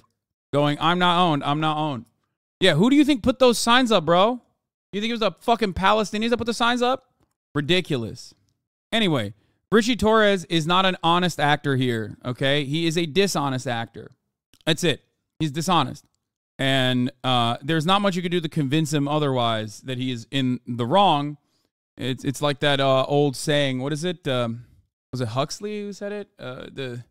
You cannot convince a man of something that he's getting paid not to be convinced of when the bag requires him not knowing. Anyway, HasanAbi is a Twitch actor, so lol. Listen, you can accuse me of many things, but much like Norm Finkelstein, you can disagree with me, but much like Norm Finkelstein, I never shut the fuck up when I believe something is just, okay? To a fault. To a fucking fault. So I live by my convictions, and I will always defend them. And if that means I lose followers in the process, so be it. I have stood by them over and over again. Oh, it's the Upton Sinclair quote. Sorry. It is difficult to get a man to understand something when his salary depends on his not understanding it. You're better on trans issues than Norm? Yes, definitely. For sure. Do you know why there's less and less information about Israel-Palestine war on Twitter? I don't know if that's the case. But anyway, you can't say that and then go, if I can go back in time, I wouldn't admit to being a socialist.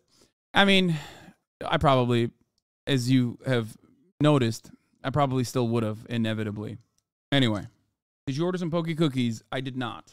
So, it would be hard for you not to run your mouth eventually. Exactly. Israel's Minister of Communications begins the procedure to shut down the Israeli newspaper Haaretz for being anti-patriotic. Haaretz carried the story about Israeli helicopters shooting civilians on October 7th in Gaza. And now they're trying to take out Haaretz. And I saw some really funny fucking tweets about this where, what's that guy who's like former Trumper turned veteran turned lover of the Democratic Party? I fucking clipped that on. God, I'm turning into Joe Rogan. I literally screenshot shit on Twitter I see now. Where is it? Oh, David Weissman responding to Ali Welshi. Hold on. Weissman. David Weissman. Hold on. I'm gonna show you this fucking ridiculous take. Oh, here it is. I think this is it. Yeah. Israel's communication minister has accused Haaretz of subverting Israel in wartime, undermining the spirit of Israeli soldiers and residents, and serving as a mouthpiece for incitement of Israel's enemies. Propaganda in the service of the enemy and presenting the narrative of our enemies while presenting lies using anti-Zionist and anti-Israeli terminology and justifying the enemy. Okay? To which this guy said, Haaretz is left-leaning biased media outlet. But this was the cake for me. So they are treasonous or just presenting a legitimate Israeli perspective that should be respected even if it's a minority perspective? Israel holds itself out as a democratic nation aligned with U.S. values, does it not? He said, they're like the Fox News for Israel, if that helps.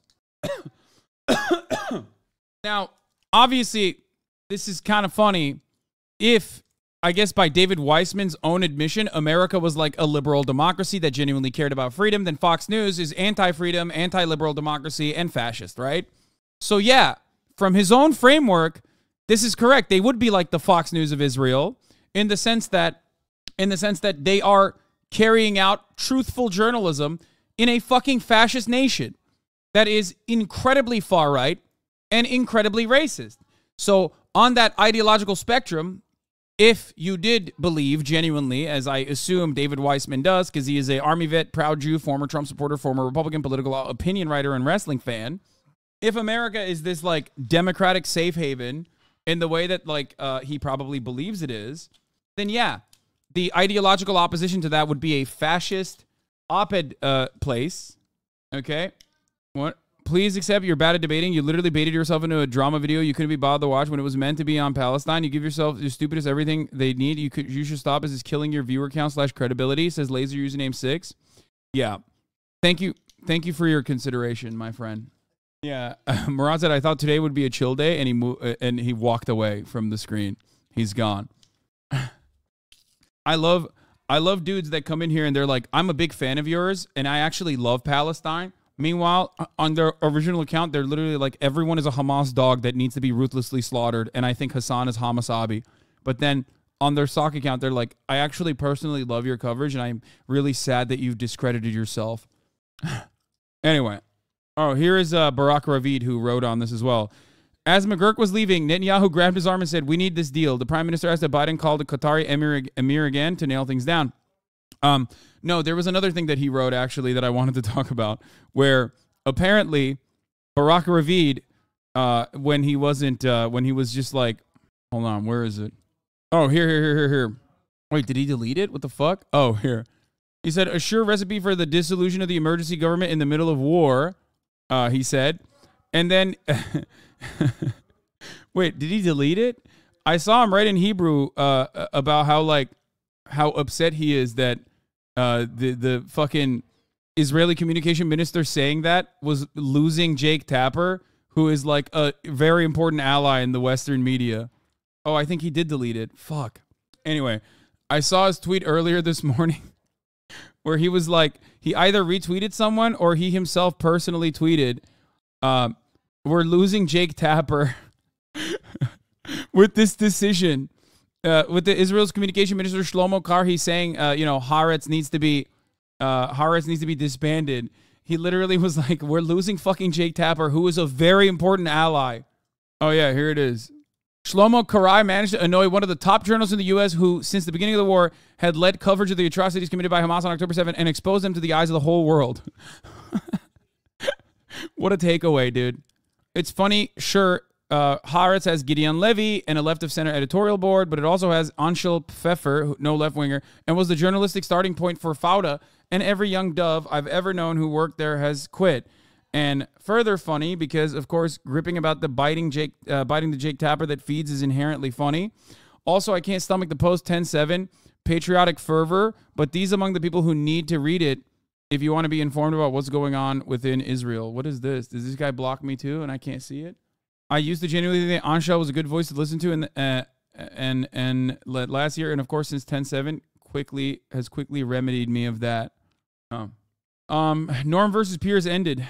It's so funny. These motherfucking Zionists are so alike. You can recognize them with a dumbass photo to put as their profile pic. What do you mean? I don't know what you're talking about. I don't understand what that is. Anyway, we'll do, we're moving away from this and we're doing some fun stuff. I know everybody's like fucking, they're tired of me, endlessly covering, this issue over and over again. This is the last thing I was going to talk about. And then we're going to, when Cenk gets here, when Uncle Cenk gets here, this is going to turn into a Cenk off, so get excited for that. Yeah, Melissa Barrera spoke out after Scream 7 departure. Silence is not an option. Yeah, we're gonna have a good old-fashioned face-off, uncle-nephew face-off. Oh, and then the other thing I was going to talk about is that the Al-Shifa director, hospital director, was arrested. So one good arrest, one bad arrest, you know what I mean? Ex-Obama advisor has been arrested after footage emerged of him harassing an Egyptian street vendor for supporting Palestine. He was arrested on preliminary charges of hate crime / stalking, second-degree aggravated harassment, stalking causing fear, stalking and employment. Okay, I'm gonna keep it a $150. I think if this also could be translated to cyber stalking, I could get like 5,000 people arrested, like minimum. Like the things that he said to this guy every day, I hear online pretty much every fucking day. Like every fucking day. People come in here. They try numerous different versions of this exact same shit. I could get 5,000 people fucking arrested on these exact same charges. Stalking and employment, stalking causing fear, second-degree aggravated harassment, hate crime, and stalking. Oh my God, dude. That should be awesome. Stuart, what do you want to say to the Muslim community about your remarks, Stuart? Muslim community. Anyway. Bozo. Here's what Melissa Carrera said, by the way. Or Melissa Barrera, sorry. Has released a statement after she was fired from Screen 7 for being vocal about the genocide happening in Palestine. Silence is not an option for me. First and foremost, I condemn anti-Semitism and Islamophobia. I condemn hate and prejudice of any kind against any group of people. As a Latina, proud Mexicana, I feel the responsibility of having a platform that allows me the privilege of being heard, and therefore I have tried to use it to raise awareness about issues I care about and lend my voice to those in need. Every person on this earth, regardless of religion, race, ethnicity, gender, sexual orientation, or socioeconomic status, deserves equal human rights, dignity, and, of course, freedom. I believe a group of people are not their leadership and that no governing body should be above criticism. I pray day and night for no more deaths, for no more violence, and for peaceful coexistence. I will continue to speak out for those that need it most and continue to advocate for peace and safety, for human rights and freedom. Silence is not an option for me. She's fucking awesome. Did you see the stuff about him being a former advisor and working on Israel policy for Stewart? Yes, I covered it. I covered it extensively, as a matter of fact, when it happened. I assume that we put it up. Yes, we did. Here's the video. This guy worked for Obama from 1 day ago. You can go watch it there. He has now been arrested. So I want to get Melissa Barrera on stream. I don't know if I can. I can go through some of my friends to see if we can get him. We can do that. When will you have Frogan on for your end? Maybe. Cringe loser. Says Shanks Pirate. Brother, this is a day of celebration for you, I hope.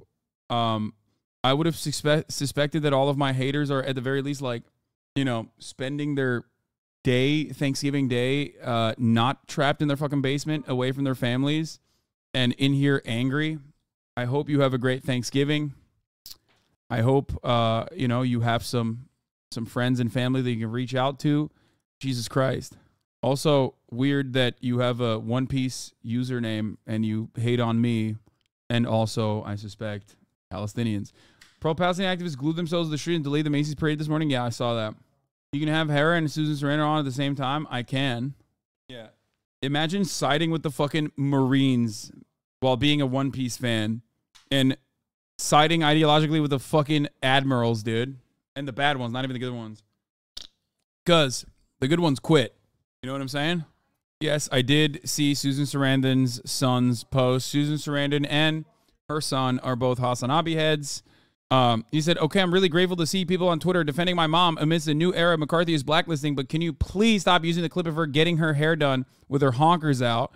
This guy goes, those honkers fed you. Have some respect, which is the greatest fucking reply I've ever read. It's so fair. It's so valid. There's not really much you can say about that. God, I love Twitter so much. This is like, you know, as much as I hate the fucking platform and what it has become, these are the types of things that happen on this platform that I absolutely love and I can't let go of. So, Jenna Ortega exited Scream 7 after firing Melissa Barrera over Palestine posts, and Ortega is reportedly unable to film the sequel due to scheduling conflicts with Netflix's Wednesday. Jenna Ortega, on the other hand, has also been very vocal about being pro-Palestine, as you guys know. So this led to people speculating that she actually dropped out due to her perspective and due to Melissa Barrera being fired. However, I do think that this is still misinformation. Like, that speculation is incorrect, and that she literally dropped out of the sequel due to scheduling conflicts with the second season of her hit Netflix series Wednesday, in which she plays Wednesday Addams of the Addams Family. The Independent has contacted representatives of Ortega and Spyglass. On Tuesday, 21st of November, a spokesperson confirmed to Variety that Barrera had been fired after her social media posts were interpreted anti-Semitic. By the way, for those of you who want to know what was considered anti-Semitic out of Melissa Barrera's takes, because they said, we have zero tolerance for anti-Semitism or the incitement of hate in any form, including false references to genocide, ethnic cleansing, Holocaust distortion, or anything that flagrantly crosses the line into hate speech, a Spyglass spokesperson told the publication. Well, let me tell you. Care to find out what it was that was considered so offensive?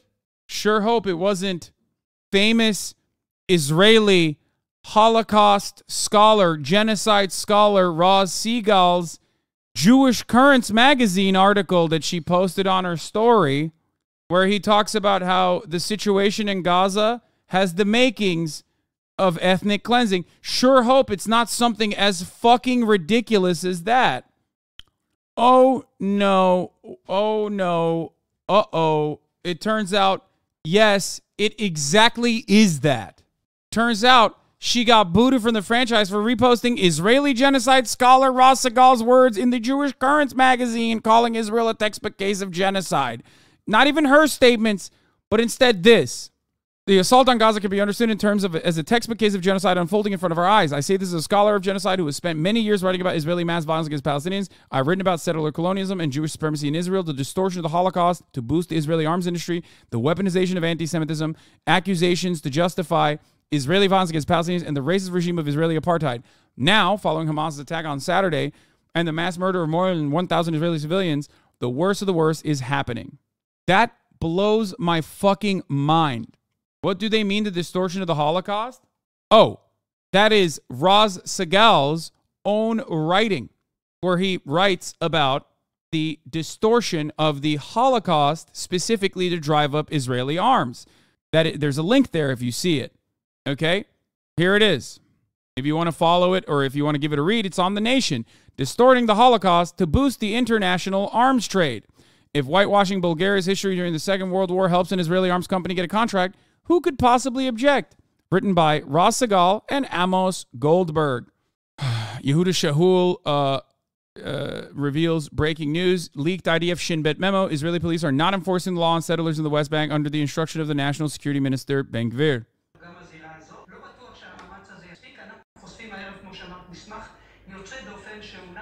We revealed this evening. Jesus Christ, dude. I mean, it's not surprising. We released this evening, as you said, an extraordinary document,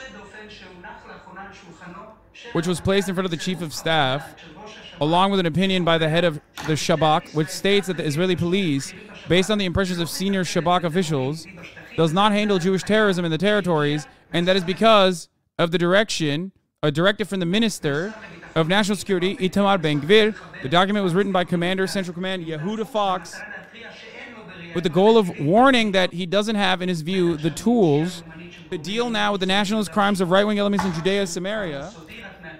As mentioned, this is a secret document that only a few saw, and General Fox has mentioned attached to his document also the opinion of senior Shabak officials, and they make an amazing statement. According to this document, the Shabak said that the police in reality hardly enforce right-wing nationalist crimes. Oh my God, I'm so shocked to find this out. Guys, that's crazy.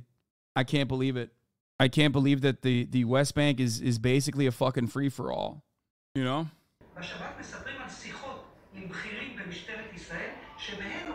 Talk like this? Why are people able to? This person is not even a fucking a sub. How is he sending me?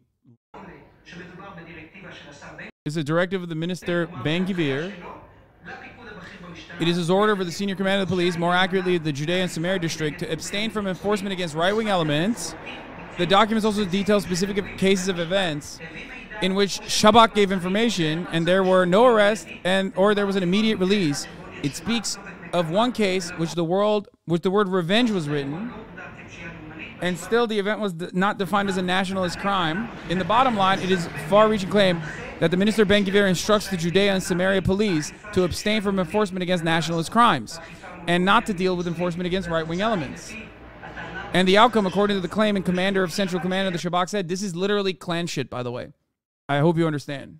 Yeah, Aphex Twizzy, you are going to get fucking ass clapped, I promise you. I'm not clicking on that fucking link. And that they have no ability to deal with this event and to prevent igniting the territory, which is, of course, the last thing we need now. We didn't get a response from the Shabak, but Shabak officials we spoke to mentioned that, indeed, the Commissioner Shabtai Levi is not a part of the situation and is working to fix it at least partially. Can't believe this many people watching propagandas. Brother, I am literally watching Israeli news off of a fucking Israeli activist group who is... The guy is Israeli. He's a co-founder of fucking Breaking the Silence Israel. He's a former IDF veteran. He's now the co-director of OFEC, another Israeli activist group, who is showing us Israeli television, an Israeli television program where Israeli journalists have uncovered memos from the Israeli Interior Security that are directly fucking shitting on the Interior Minister, Itamar Ben-Gvir, who is a far-right Jewish supremacist terrorist, declared a terrorist by the Israeli government, by the way, until he became more prominent of a political force in Israel. And you look at that and you go, that's propaganda. I can't believe this many people are watching propagandas. Propaganda in this circumstance, if you want to use it in the correct terms, would be propaganda that is ultimately truthful dissemination, okay? I am engaging in information dissemination that is truthful. Do you understand? But you cannot live with that reality. That reality breaks your fucking brain, okay? That's crazy, man. That's crazy. How do you come in here and go, this guy is a propagandist and he's lying, instead of actually looking at what I'm saying and looking at the sources of where this is coming from? I know it makes you feel better, okay? I know it makes you feel better to just go, yeah, this guy's lying. I can't believe so many fucking people are just lying. So many people are watching this like liar, right? It's crazy. Propaganda doesn't mean truth value. It can be emphasis. Exactly. It sucks. I urge you to be, if you're a hater on this beautiful day, instead of hanging out with your fucking family, you're in here looking for an opportunity to shit on me, just be charitable, please. Your perspective will shift. I know you have been so predisposed to just fucking be like, Hasan sucks, Hasan sucks. But if you listen to my words and if you listen honestly and see honestly where my sources are coming from, you will recognize that I am not fucking lying to you. Okay? They even claim that there's been a decrease in nationalist incidents. By the way, they did do that in the news, which was ridiculous. What do you think about Rosa Luxemburg? I love Rosa Luxemburg. But it should be said that they count both incidents against Jews and Palestinians.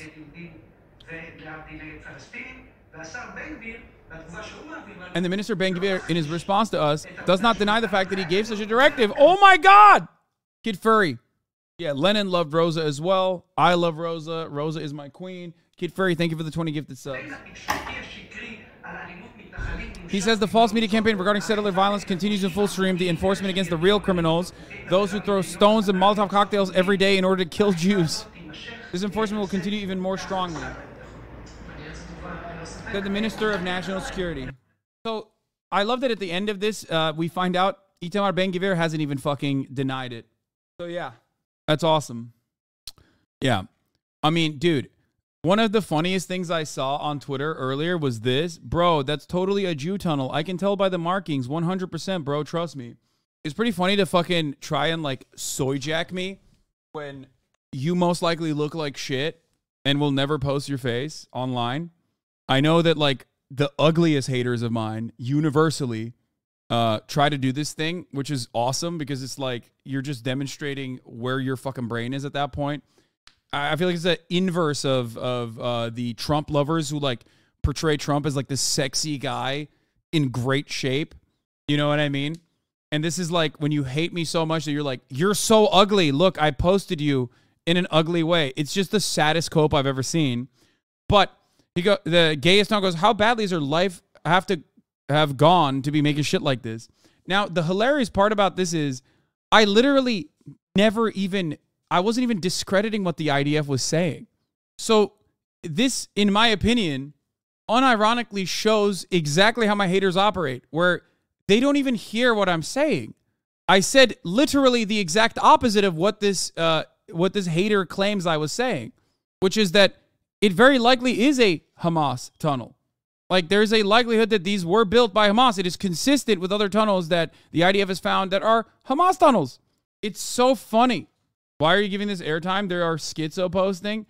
I'm giving it airtime because it's so funny to just literally take a position that I'm not even holding and act like I said the exact opposite. It's just, I don't know. Twitter is 4chan, yes, 100%. And it's just like an endless circle jerk of people being like, I take it back, this guy's life has gone even worse, bro. That's definitely a Hamas eggplant. Put that thing in my mouth. Sad. This is sad that you have no rebuttal to the criticism other than to insult the person criticizing. It's so awesome. Yeah, just schizo posting, except it has 377,000 views. I know. Yeah. Please debate this soy jack is like, please debate this soy jack about a person that you probably don't even fucking watch, that you don't know what he said. You know, this is the criticisms that we have. You don't have anything for these criticisms. It's like, dude, what are you lacking this level of self-awareness? Like, I get it. I understand that, you know, Twitter has basically turned into fucking poll, 4chan poll, but it's pretty funny to think that like other people are just as brain broken as you, just because you have like a very vocal, marginal community that does prop this shit up. It's like going on LSF and seeing people argue about how like my anti-white sentiments are the highest form of racism that one can ever withstand and one has ever seen. And like, yeah, sure, in that community, it seems to be the case that like you say something that is translated to like anti-white behavior. It doesn't even matter if you yourself are white. People will say that is the worst racism that anyone's ever heard.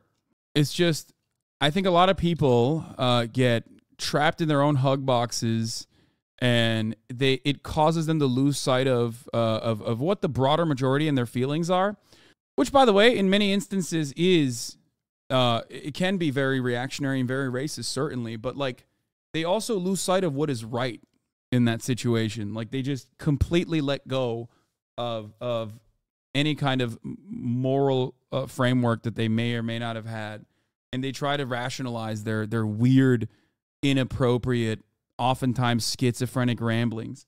Some people will be like, don't say any slurs, guys. Why do we say slurs? Then go saying all kinds of slurs when it's not about you, Lamount. No, they say all kinds of slurs about me too. That's the funniest part.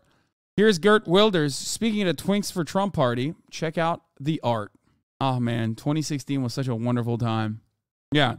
When the C-word gate saga made it to the other subreddits, and that's like Reddit, you know what I mean? Not exactly the best place for getting your political perspective, but when it made its way to other subreddits, everyone was like, what the fuck are you guys talking about? Like, shut the fuck up. Anyway, I don't know what the fuck is going on in Dublin, all right? But they're lighting shit on fire, apparently due to, related to a stabbing, it seems. It's a far-right rally or far-right riots occurring in Dublin. I don't know. I don't know anything else that's going on other than shit's on fire. C-word gate was 2 years ago around this time. That's how I made it to this lovely community. Saw you on Majority Report. Cool stuff. Hell yeah. Yeah, I don't know what's going on. But it seems not great. Innocent children ruthlessly stabbed by a mentally deranged non-national in Dublin, Ireland today. Our chief of police had this to say about the riots and the aftermath. Drew, not good enough. There's grave danger among us in Ireland and it should never be there in the first place. And there's been zero action done to support the public in any way, shape, or form with this frightening act. Not good enough. Make change or make way. Ireland for the victory. God bless those attacked today, we pray. Irish Garda Commissioner Drew Harris is condemning the disgraceful scenes in Dublin. He claims that the hooligan faction driven by far-right ideologies behind the violence in the streets. Yeah, it's not good. Great conclusion. Well, I don't know what the fuck is going on, so I don't care to report on this at the moment because I don't know what happened. I don't know if it was actually a non-national that fucking stabbed a kid. All we know at this moment is what people think is happening. So I don't like covering shit like that. Classic law covering not conferred news. You mean confirmed. See, this is why it's most likely not like built by Israel or some shit as people originally suspected, because Israel had built some of the tunnel structure underneath the hospital. Because you cannot put a fucking patient through this hole. Like, there is no utility in this situation. You know what I mean? Yeah. But I don't think my haters care. I think they just like, at this point, is a fucking circle jerk off of whatever their speculation is. You can be more clear and objective when you talk about the sensitive topics. Shut the fuck up, bitch. Wait, what? Disgraceful and ignoble of Piers Morgan to allow Douglas Murray to insult and defame in the most personal terms his guest, Norman Finkelstein, without the slightest challenge. Piers Morgan is a coward and a weakling for not having the decency to put the counterpoint. It was Piers Morgan who asked Norman Finkelstein about his parents' experience in the Holocaust. Norman answered. Then afterwards, once Norman had gone, Douglas Murray accused him of weaponizing his parents' experience. Yet Piers Morgan did not challenge this. Pathetic. You know, it's really ironic that Douglas Murray is saying that. Your haters don't care that you want to gloat about their perceived win. Yeah, except they are gloating a little too hard. And I think people are noticing the stands behaving in like this incredibly, like, stands of other content creators who are just like haters of mine. They're behaving in like incredibly inappropriate ways and kind of showing their ass to the rest of Twitter. And now you have like all the Twitter shit stirrers responding to them and starting to shit on them pretty aggressively. I've never seen it before in ways that I had never seen. You're letting them derail and kill your stream. Just ignore them for the love of fuck. You're right. I should. And I will. Israel's war puts Douglas Murray's sick views on full show. I don't want to watch that. Anyway, I feel like this unhinged hate towards you has gotten worse since the war. Yes. Anyway, bro, you got to be more careful with the edgy jokes you make. I just found out someone who's a huge hater because of a clip chimp joke you made about date rapes on the anti-woke campus. Yeah, there's not really much I can do about situations like that because, you know, if someone wants to, dude, there are a shit ton of people who think I'm like also in support of, you know, baby murder. What do you want me to do? Like, the only way to avoid that is just not speaking ever. You know what I mean? The only way to avoid the top of the hour ad break is by subscribing for $5 or for free. But the only way to avoid not getting clip chimped is to just never speak at all. Your biggest haters have no morally consistent narrative regarding this conflict, so all they have left is shit slinging. Yeah. For me, I think it shows perfectly that like the only ideological value, the only like rudder that is guiding many of the people who hate me is just like anti-Hasan shit and not necessarily any sort of like real ideological disagreements. It's more so like, I don't really care about anything. I just want to fucking see you crash and burn. Like, I hate you. Classic. All right, let's move on to some fun shit though. Yeah, anti-Hasanism. I did see this, and now people are actually just racist. I mean, it's a collection. It's a collection of different takes. Why did you ban Kira though? What? Ban Kira? I don't even know what the fuck you're talking about. This account should be removed for promoting blatant misinfo. As soon as this incident happens, it's more on spouse terrorism, and a few hours later, when all the facts come out, it's just a car accident. What the fuck happened to finding the facts anymore? This is good. I'm glad that he's coming after fucking libs of TikTok. I've done my research on Reddit. Now that we have established that you are one of the founders of Hamas and stream from under the Shifa Hospital complex might be by Khan Yunis, depends on your mood. Do you plan on developing ties to the Islamic Jihad? Your career would take off? Yeah. I said I'm moving on. Jank is supposed to be here at this point, and I don't know where he is, and therefore I don't know what to move on to. You know what I mean? I think I read it was a Tesla. It's not. I thought it could have been a Tesla as well, given how Teslas sometimes have a tendency to catch on fire. It's not. What is this? I'm thankful that I just beat my kids in our first board card game day. New tradition at the Uyghur household. Board games on Thanksgiving. To be fair, my son beat me 26-28 in Madden earlier in the morning, but does that really count? Happy Thanksgiving. Bro, why is he tweeting like this? Don't say I just beat my kids, man. People are going to fucking... Oh, God. I like that I said I'm moving on to fun stuff, and someone said, have you covered the latest anti-trans bill in Florida? No, I have not. Thank you for streaming out. Thanksgiving. I just lost my granddad a couple weeks ago. Shortly after he was diagnosed with aggressive brain cancer, he was a union man. Thank you for helping me get through another Thanksgiving day. Tough Thanksgiving day. Well, that's what I'm here for. Here there was a Alizi or was sending a baklava video. What about the hospital director? No, I'm not gonna cover the hospital director now. Play the scary game. I could do that. I could start with the fucking scary game. Cheater or cheated on? I get big F-boy vibes from you. Be for real. You're a cheater. I don't know. I don't know how I feel about these cut videos sometimes. Baklava's historical journey, a recipe in question. Is it Turkish or Greek? Okay, first of all, ridiculous. It's Turkish. Anyone that says it's Greek is fucking lying. Okay, they're a liar. They're lying. This shouldn't even be a question. Okay. Welcome. Today I'm in Gaziantep. This motherfucker went to where baklava was literally popularized to ask this silly ass question, bro. Heart of food culture in Turkey. When I first came to Turkey, the first thing people told me when we talked about food was, you must go to Gaziantep. And I can't wait to see and taste all the flavors that's going on. Bro will watch something for 3 hours and not like it instead of playing any fucking thing. Okay, first of all, bro, I did play fucking Alan Wake last night, and I want to play Alan Wake again. But what is deeply frustrating to me is that the moment that I fucking start playing a video game, everybody leaves. What do you want? What do you want from me? Yeah, this is my last vid. If Jank is still not here, I'm going to fucking move on to Alan Wake. I don't give a fuck if every single person leaves. I'm going to do whatever the fuck I want to do. Stop saying we view count Andy. It's my fucking job, dickhead.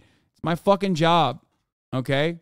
Now, one of the places you have to come to is the Coppersmith Bazaar, which is where I am now. You've got all these soaps, you've got metalwork, you've got pottery, you've got food, of course. But I'm only here for one type of food, baklava. And I want to have one question answered for me. Is it Greek or is it Turkish? Oh, God, I love baklava so much. Gaziantep sits right at the heart of Turkish culinary culture, and it's not hard to see why. It sits right at the crossroads. Yeah, of Alan lots of Wake was different incredible, cultures. by the way. You've got Georgia and Armenia to the north, Iran and Iraq to the east, Syria and the Middle East down to the south. Now, we're going to find out later in the show whether baklava belongs to Greece or Turkey, but what we do know for sure is that baklava is right at the heart. The green dust thing is pistachio, my friend. It's crumbles of pistachio. Antep, Gaziantep, is famous for pistachios. There's a lot of pistachios there. Turkish culture, and particularly celebrations, festivals, weddings, baklava is always served. Baklava is mid. Victoria Sponge is also tier. Okay, dude. For that, you definitely need a minute off at least. And they say here, something that I agree with, if I could, I would have baklava for 3 meals a day. Now, I'm not going to take that advice because I don't want to die before I'm 40, but it is delicious. Oh. You gotta have baklava from Gaziantep and then the dondurma from Maraş, okay? Maraş, Kahramanmaraş, is the area where they make Turkish ice cream. It has a sakız, I guess, right? Like it's very stretchy. It's like gummy. I don't know how else to describe it. Like real Turkish ice cream is the best, dude. Oh my fucking God. It has gum in it, yeah. Later today, I'm going to be looking to see whether baklava is a Greek or a Turkish dish. But before we do that, we've come here to the Zeugma Mosaic Museum to look at some of the most incredible mosaics you're going to find anywhere. Some of these going back as far back. Okay. Get to the baklava, man. Antep pistachio. Absolutely delicious. Crammed in there inside the yufka. Now, to make it really, really good, everything has to be from Gaziantep. The butter, the syrup, the people who make it, the ovens, everything. And right here in Gaziantep, we're at Koçak, one of the best and most well-known sellers of baklava in the whole of Gaziantep. The only problem with baklava is, like, much like donuts, it is just like, it is so insanely fucking calorically dense. Like, it is, oh, it's so bad. Let's go inside and see what they've got. Ooh, okay. I love everything. Okay, there's another thing that I love here. That right there is un kurabiyesi. Okay, it has a little pistachio in the middle of it. That is not a baklava. That is a cookie, a Turkish cookie. And oh my God, un kurabiyesi is incredible. It's called flour cookie. Abi un kurabiyesi D tier. Oh God, all the Turks in the chat being fucking ridiculous. It's kind of reminds me a little bit of the mosaics we saw at the Zeugma Museum. Each one really is a work of art, and culinary poetry at each one. And you know, in Gaziantep, they take their food seriously. If you were to say no to some of the offerings here, you might not leave the city alive.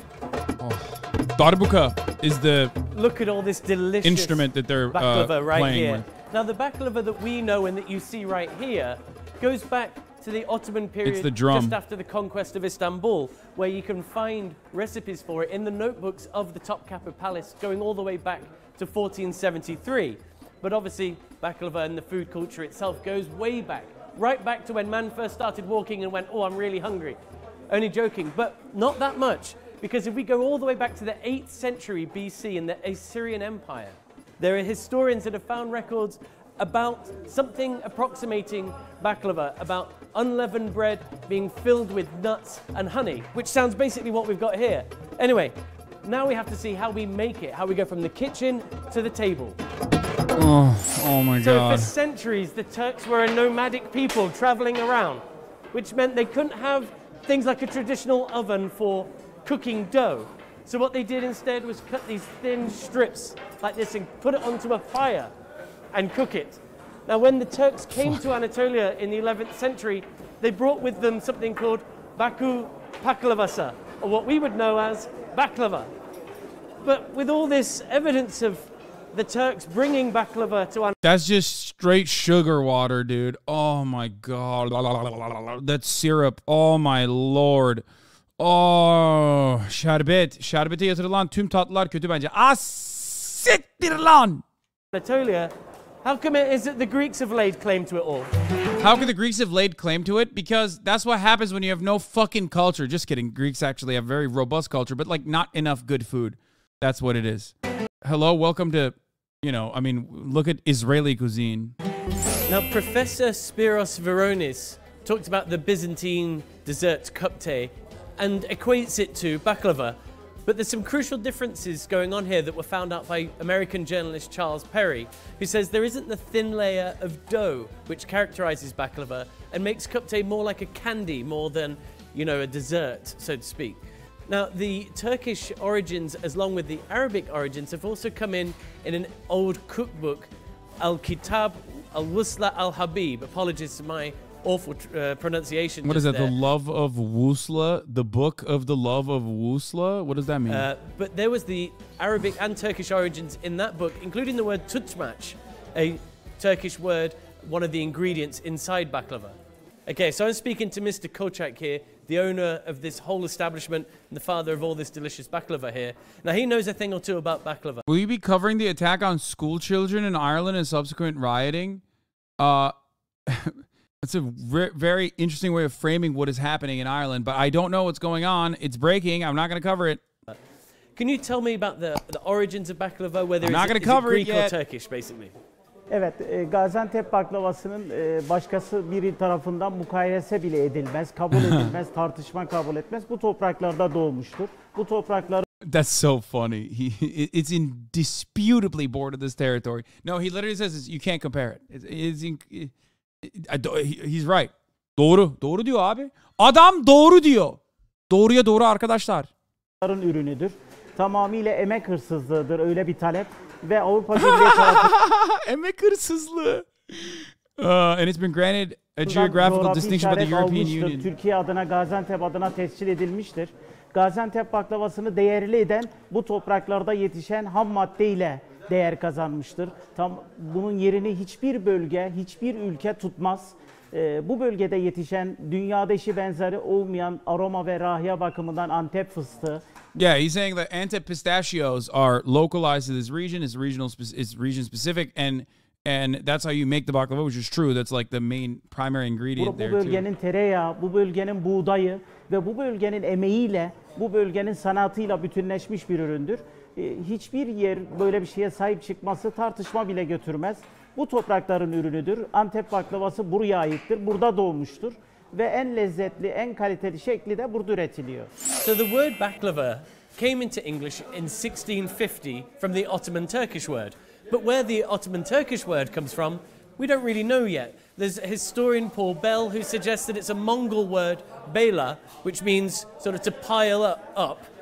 Or another historian of the Turkish Etymology Dictionary Sevan Nishanyan, suggested it could be bakla or bakla, which means to sort of package, which is where some other sources have said it might come from too. Either way, it's absolutely delicious. I've been waiting all day to eat this, and it's been sat here taunting me while I've been wanting to eat it.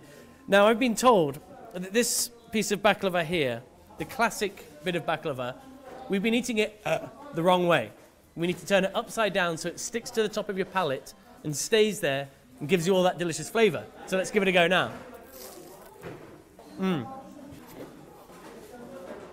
Well, it certainly sticks to the inside of your mouth, that's for sure. And the flavour is unbelievable. You guys want to hear something else that's crazy? People are going to say this is anti-Semitic, but it's not.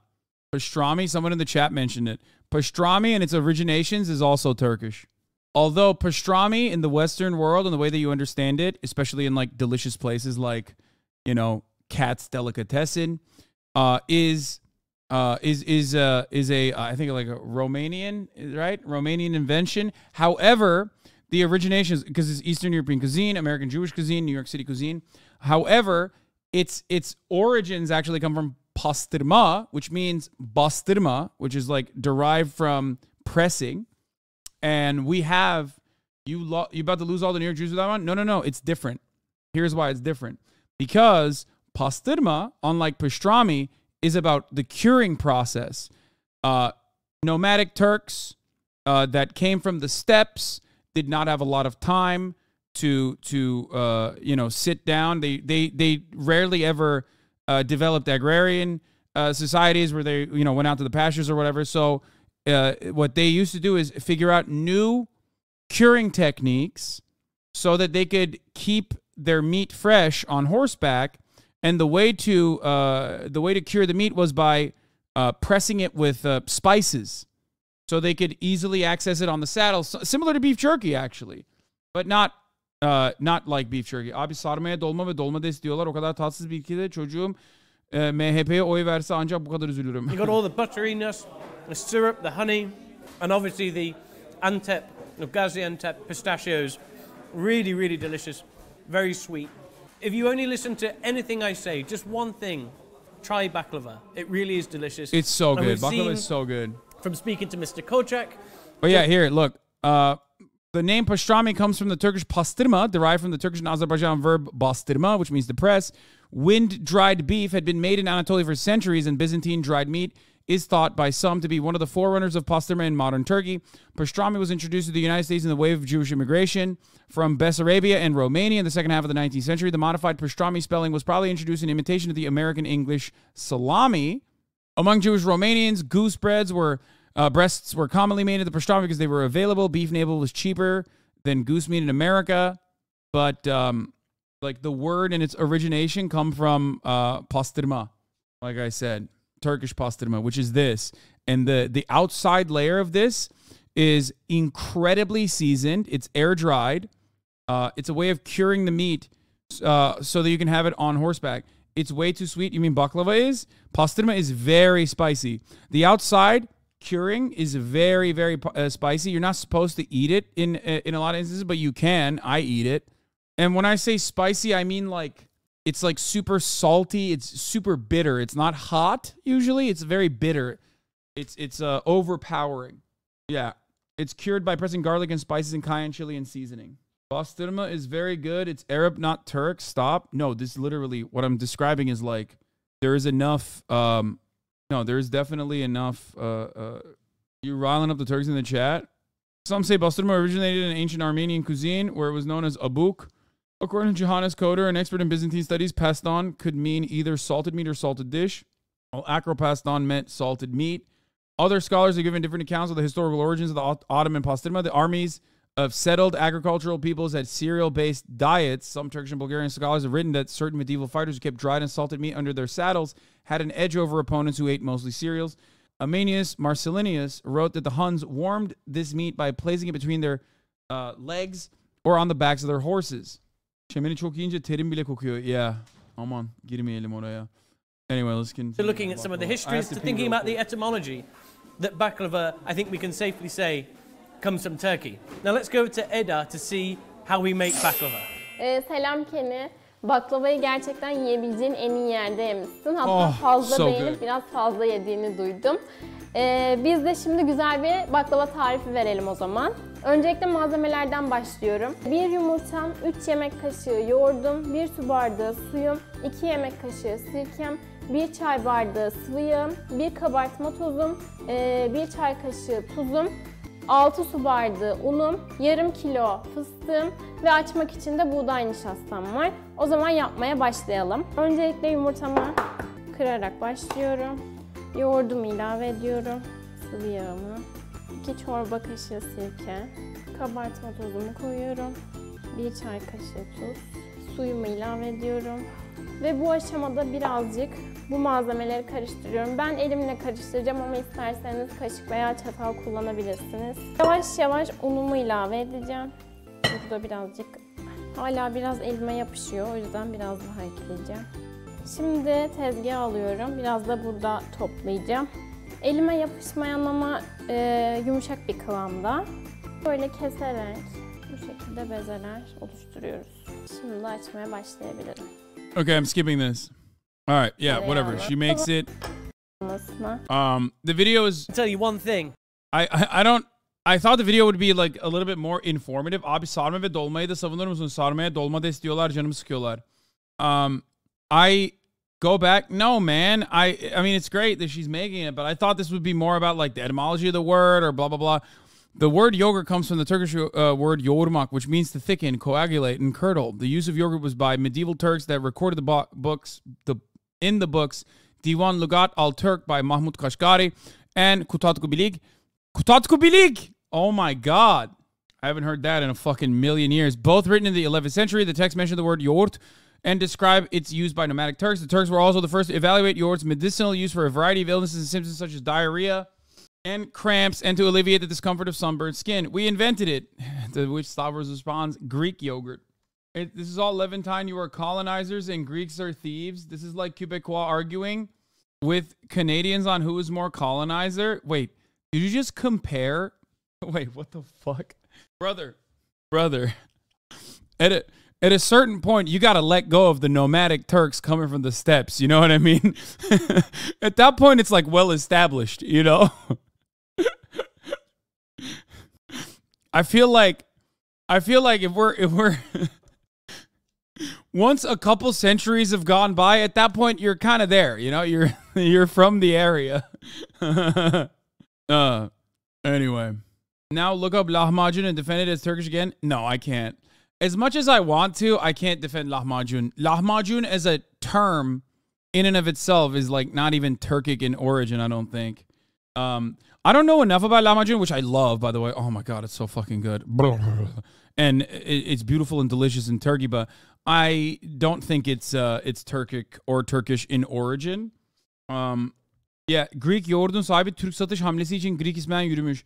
No, the guy, I mean, Chobani is like a Turkish dude, or I think a Kurdish dude. So the reason why he sells it as Greek yogurt is because, you know, it would be easier for Americans to consume it as though it's Greek. If he sold it as Turkish yogurt, obviously it would be, you know, it would not, people would not like it. Sarma means to wrap, rice and grape leaves wrapped around. Dolma means to fill, peppers filled with rice. Argument ended, you're welcome. Yeah. Lahmacun means meat dough in Arabic, so lahmacun is probably of Arabic origin. Yes.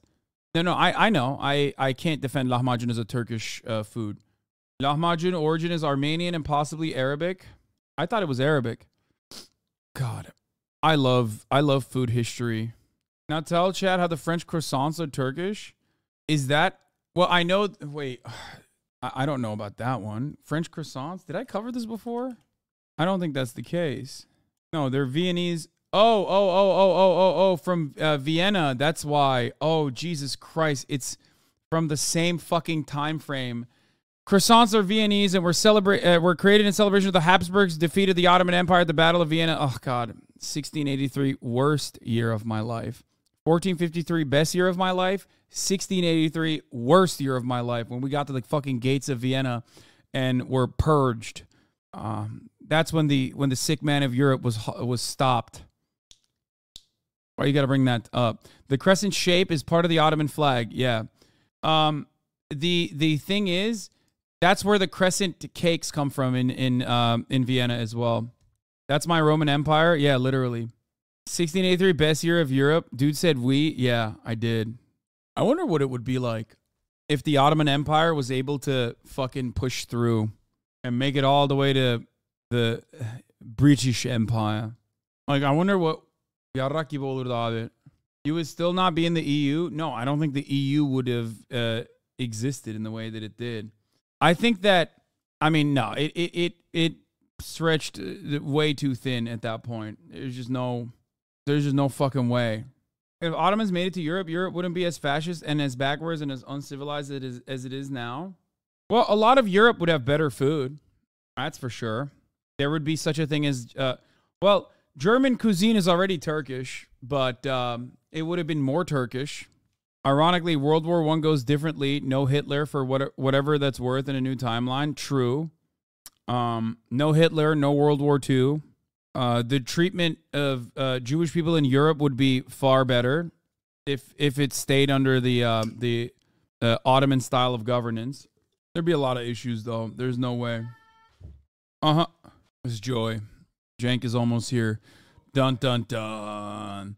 Abi yarak gibi oluyordu. Şeriat devam ederdi. True. Watch Norman Finkelstein. You fucking did a great job explaining that. Chipotle, money, come here, boy. Come here, Chip. Come here. Good job. Good job. Good boy. Here's a little treat for you. Okay, pay attention with me now, all right? Let's pretend that these 4 quarters are the equivalent to 4 ounces of protein at your restaurant. And we want to make sure that you're getting the same amount of money in your piggy bank as we're getting protein in our little bowls. So when you use a spoon like this, Chip, sometimes it slips out before it even gets in your bowl. So sometimes you get 4 quarters, sometimes you get 1. And that's not very fair, is it? This is the most Mormon-looking dude I've ever seen in my life. What's good? What up? Where's Baba? Where's Uncle Cenk? We need him. The people are requesting, nay, demanding his presence. It's probably fine. Yeah. Do you like being talked down to like a dog, Chipotle? I don't think so. So why do you treat us like animals every time we come into your restaurant? You've gotten our messages. You've chosen not to respond to them. Using this can make a real big difference, making sure that nothing slips between the cracks. We're fed up. We're barking. Each day that you continue... You run for a president and you forget about your familial obligations? He is. This dude is Mormon for sure. Yeah, he's so Mormon coded. Israel mocked online. Is Israel losing the propaganda war? Don Uyghur! Salam! Salam alaikum! It's the cut with the zip-up sweater. Yeah. If he visits president, can we still do Thanksgiving? Dude, Thanksgiving for America if he wins president. Yeah. Next year, the Thanksgiving will be at the White House as Murat. Murat, çıkarsana. İşesin. Holy, your YouTube is pure brain rot. What the fuck? Yeah, what do you think? I watch all of the YouTube videos that I watch on stream, chat. You know what I watch. Why would you expect my recommended videos to be any different? Murat v. Cenk, you would mod it? What is this? Thank you for sending us the Shenzhen driving tour. It always calms me down. I'm like a baby with autism. You put this in front of me and on my iPad, I'm gonna stop screaming. Oh.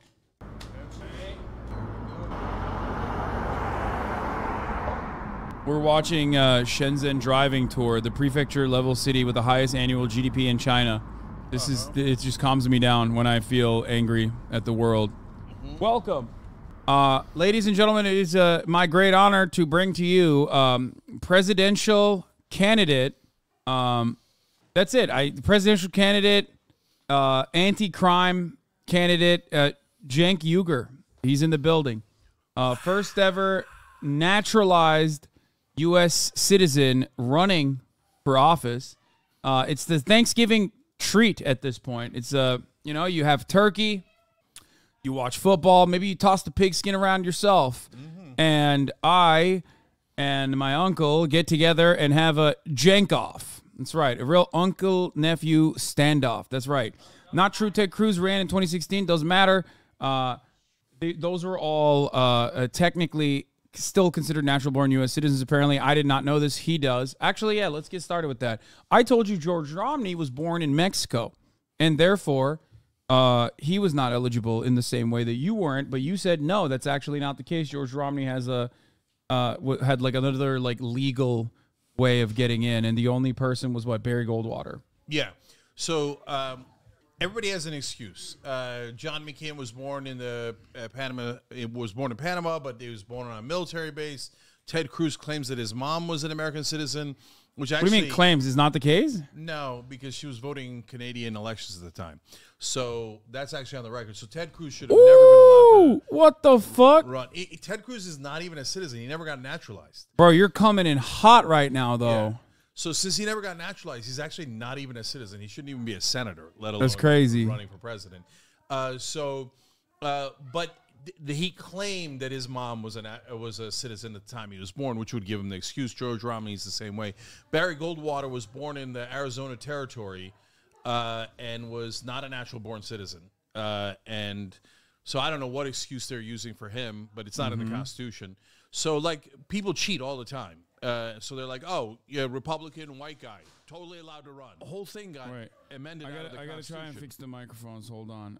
No, this is bad. Hold on. I'm trying to max out your mic, but I'm having a hard time. I've already maxed out. I usually max out my mic. No, I know, but it's not working right now for some reason. I don't know what it is. Speak into it again. Yeah, 1, 2, 3. People were saying that you were not loud enough. Yeah. You have no noise gate either, so I don't know why. Yeah. It is very unusual for me to not be loud enough. Yeah. I lowered my own volume a little bit so we can match yours, and then hopefully chat will shut their stupid mouths. I'm not going to curse because the kids are right in the vicinity. All right. Okay, so bottom line is, guys, 14th Amendment says all persons born or naturalized have due process and equal protection. Okay. So it already got amended out of the Constitution. So anyone out there who's like, oh, did you read the Constitution, man? Yeah, I read it. No. Oh, you know what? I hadn't read it until a troll on Twitter told me. And there it is. Oh, wow, I should have checked, right?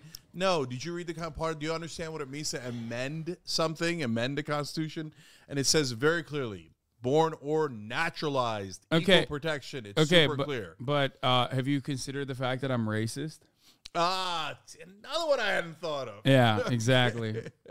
Well, there is actually a movement online called Don't Care, Still Voting for Cenk.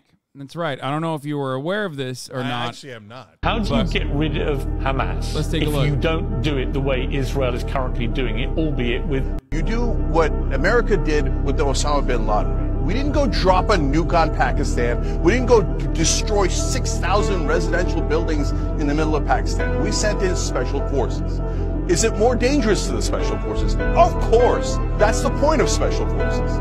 Try to find the hostages. Does it look like Israel's trying to find the hostages? If I have a family member that's a hostage, I'm disgusted by what Netanyahu's doing now. How do you know they're not in the buildings you're dropping bombs on? How do you know they're not in the tunnels you're dropping bombs on? How do you know they're not in the hospitals you're dropping bombs on? So if you want the hostages rescued, every rational human being can agree this is not the way to do it. This is the way to do death and destruction for the sake of death and destruction. It's collective punishment. It's genocide against Palestinians. And the world has to speak out. So my way is not pleasant either. It involves a lot of folks dying on both sides. I understand that. Those are super hard choices. But go find Hamas. Go find the hostages. Go rescue them instead of wantonly, indiscriminately, killing after killing. And let's be honest, when you drop a bomb and a kid's head explodes and a grandmother is incinerated, that is terrorism. Yeah, don't care, still voting for Cenk. That video that we just watched, yeah, what the fuck happened? That video we had has 370,000 likes on TikTok. Yeah, that segment got over 4 million views on YouTube. Yeah, you killed it.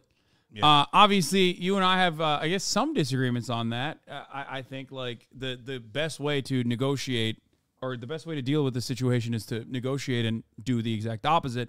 That was my perspective after 9/11 as well. People have often asked me, you know, what should have America done? And I'm like, literally the opposite of what they did, which I think you would agree with as well. Do you think America should have invaded Afghanistan after 9/11? Well, that's a complicated one. Iraq, obviously not. So for Afghanistan, it depends on what version of the story you believe. Did they actually offer up bin Laden or didn't they? If they offered up bin Laden, then it's a no-brainer. You take bin Laden, you don't invade Afghanistan for no reason. Well, they offered up bin Laden before, as a matter of fact, before 9/11. 9/10 specifically was when, what's the guy that got assassinated? He was... Rashid Dostum? No. Gulbuddin Hekmatyar? No. Not none of those guys. And also, Dostum is still alive, isn't he? What the fuck? Probably, yeah. Yeah, what are you talking about? Dostum is I don't like... know, you accidentally killed Dostum. Yeah. Ahmed Shah Massoud was the leader of the Northern Allegiance, right? And he famously, before his assassination, as an Afghan politician and military commander, he was one of the Mujahideen that was obviously another rugged anti-Soviet fighter, but obviously the Mujahideen were a collection of different forces that were not aligned with one another ideologically. There was like different sects, different opinions. He was following the rise of the Taliban in 1996. Massoud was a rejectioner of the Taliban's fundamentalist interpretation of Islam, and he was a leader of the Northern Alliance. And he told America that he wanted to give up Osama bin Laden, and then he was executed because the CIA leaked his location in still disputed claims on whether or not it was deliberately done. Who knows? But the CIA leaked his location, and then he was assassinated by Al Qaeda that found his information and portrayed themselves as journalists, actually, in a TV interview, and then they blew him up. Yeah, that was great. So the other time that we had bin Laden, where we could have at least withdrawn at that point, is that we had him cornered in Tora Bora shortly after we went in. And there's a New York Times article about how Rumsfeld said, no, do not pursue him. Yeah, isn't that where the we don't negotiate with terrorists come from as well? No, not from that one, because there was no negotiation. We had him cornered, and the American general asked permission to pursue. And Rumsfeld said, no, do not pursue. And so we just let bin Laden go. I was talking about this. On October 14th, Sunday, October 14th, 2001, an article older than half of chat in The Guardian writes, Bush rejects Taliban offer to hand bin Laden over. The reason why they said they were denying this offer was because the Taliban said, we will give you Osama bin Laden as long as you take it to the International Criminal Court and as long as there's evidence as to his wrongdoing, which you could look at and interpret as like, oh, well, that's bullshit. That's bullshit. But I could look at that and say that's perfect. What did we do with the Nazis? We brought them to Nuremberg. We didn't just summarily execute them. We did rule of law. And did we have evidence on bin Laden? Yeah, of course we had evidence on bin Laden. So that's 3 times we rejected an offer to get bin Laden because we wanted more war. And so I don't agree with that. But if there was no real offer, then we would have had to go and get bin Laden. But again, the good news is right after we went in, we had him. And Rumsfeld and Cheney turned it down. Wonder why. Yeah. So, by the way, the website's jankforamerica.com. And the thing is, for the movement that's saying, I don't care, I'm still voting for Jank. First of all, I love you. Thank you. Appreciate you. But second of all, you don't have to worry about it. We're going to go to court. And the court's either going to say yes or no. So it shouldn't affect whether you're going to vote for me. The judge is going to be like, don't care, voting for Jank. That's what the judge is going to say. Well, that's entirely possible. Or they could say, yeah, I care, and you're right. The 14th Amendment clearly amended it. So anyway, this is the bin Laden stuff that we were talking about. But like the parallel here is, of course, in my opinion, with October 7. I think that what you said on Piers is it's decent. It's definitely far better than like 99% of Democratic politicians at that moment, almost 99% of Democratic politicians. But yeah, no, I think that you and I are in agreement on this issue. I don't think we're going to fight a lot on this. We're not going to have a jank off on Israel-Palestine, it seems. No, I mean, look, I don't like I think Hamas is counterproductive. I think they're Muslim fundamentalists. I got no interest in them. I don't know if you disagree with that. But obviously the Palestinians should be free. Obviously the occupation is an unbearable injustice. And obviously we shouldn't send a dime to Israel until they not only end this bombing campaign, but end the occupation. So I don't know why in the world we would support someone who's oppressing people for 56 straight years. Yeah. No, I agree. I think that's a fairly reasonable take. The only difference, I guess, is that, like, no, I mean, I agree with all of that. Yeah. It's not like, I've talked about this before, it's not like Hamas in and of itself is like a popular movement. It's more so anyone who will retaliate against Israel's unjustifiable criminal occupation, its belligerent occupation. I think that is what the broad majority opinion of the Palestinians is, that, like, the understanding is the occupation has to be costly, because if it's not, then Israel thinks they can just continue getting away with what they're doing. And, you know. I'll just say two things about that. One, when the Palestinians went to the UN to try to get a state declared, just like Israel did, when Israel said that that was unacceptable and America backed that play, that's what led to this. Because if you say diplomacy is terrorism and terrorism is terrorism, well, then you're going to get actual terrorism, because you're not giving any political, diplomatic, peaceful solution a chance. It was absurd, and it was unconscionable for America to not support the Palestinians' resolution to get a state through the United Nations. There was also the 27 Hamas heel turn, basically, where they did the same thing. They tried to do a PLO situation where they updated their charter, and then they said, like, they wanted to gain international recognition. But of course, that was completely antithetical to what the Israeli governments were designing Hamas to be, a fundamentalist terror cell. They're bad. They're terrorists. Everyone in Palestine are terrorists. They voted for Hamas. I mean, this is something that... So can I just say two things about that? First of all, I've now seen a bunch of Israeli officials, including Isaac Herzog, the president, say that. And what they're doing is they're agreeing with Hamas. And they're agreeing with Osama bin Laden. In bin Laden's letter to the U.S., he said the American civilians had it coming because they voted for the American administrations that they have, like the Bush one. And Hamas says the Israeli citizens had it coming because they voted for Netanyahu, etc. So when Isaac Herzog says, well, the Palestinians once voted for Hamas, 20 years ago, so their civilians had it coming, that is a very literal terrorist talking point. So yeah, but he's advocating for terrorism. Okay, you don't understand. Have you considered that terrorism can only be done by what we perceive are enemy combatants? I wouldn't say brown guys in the situation, because Israel is very brown in the exact same way that, like, Palestine is. You know what I mean? But like in the eyes of the American, in the eyes of the Western world, we mostly only see Ashkenazi Jews. So we think, like, oh, those are the white guys on the field. Yeah, no, it's those, like, that's why all these labels are so stupid. Like, the Israelis and the Palestinians are nearly indistinguishable. They're of course, we're the same people. We're all indistinguishable. Our DNA is like 99.9% the same. It's just labels that we put on people: Israeli, Palestinian, Jewish, Muslim. It's silly. It's totally to kill each other over that is insanity. And then one last thing. It's not a religious conflict necessarily. I think it's more so that is the justification used to harden, further polarize and harden the battle lines, basically. Like, to be able to draw the battle lines accurately, or what the fuck? What is happening here? This is, like, in the way. Hold on, I'm trying to move this. Okay, there it is. To justify it, to sell the war. Yeah, well, there's a bunch of factors. So the religious fundamentalism of the Israeli settlers is definitely relevant, of Hamas is definitely relevant. And it helps to separate out them in a way that is unresolvable. In other words, it's disastrous because it separates them out in a way that's unresolvable. But ultimately, it's a power dynamic at play. And so and by the way, they say, oh, well, if Hamas had the power that Israel has, they'd kill every Jew. No, that's actually not at all true.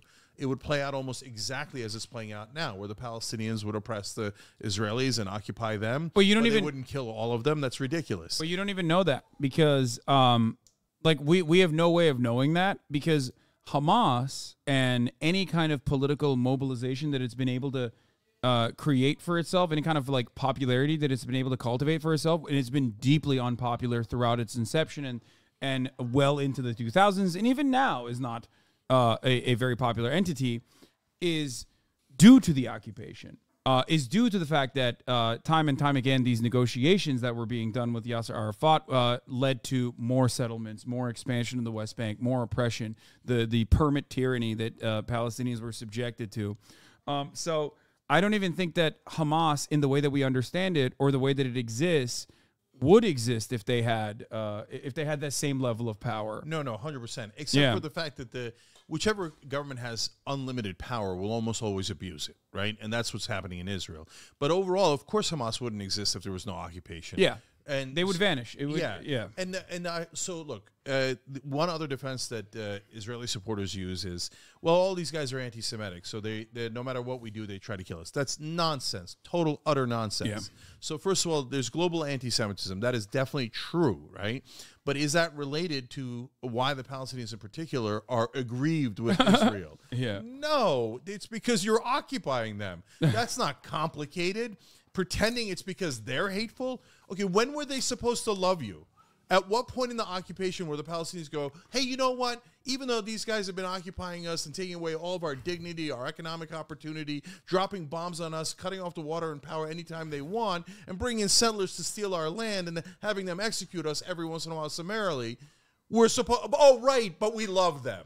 I think I would go so far as to say that I think Palestinians do show a tremendous amount of resilience and also are infinitely less hateful towards Jewish people, or even Israelis in general, but like Jewish people across the board, than one would expect under any other normal circumstance. Something that Norm Finkelstein talks about a lot is like the hatred that his parents, his mom and dad, both Holocaust survivors, both concentration camp survivors, they were in the Warsaw Ghetto, the hatred that they experience, the hatred that they feel towards Germans, carried on to like their experiences living in America.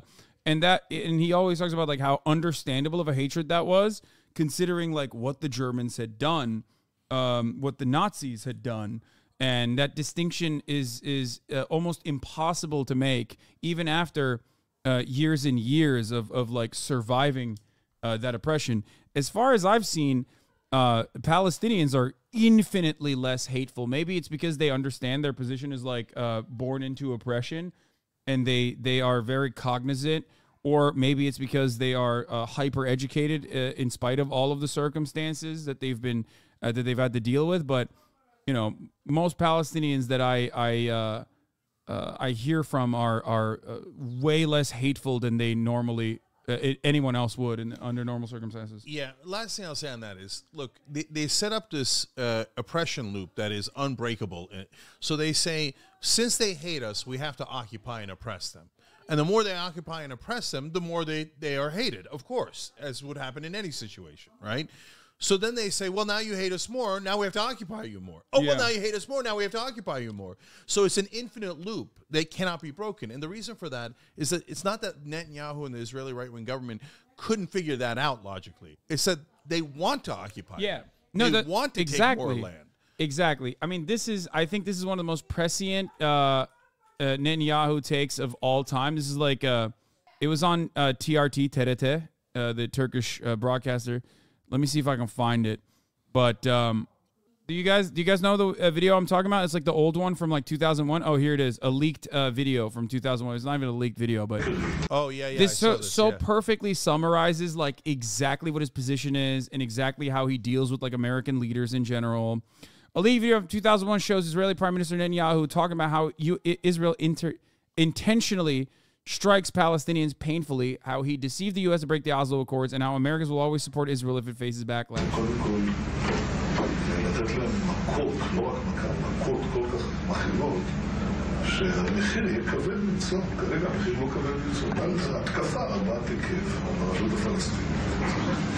The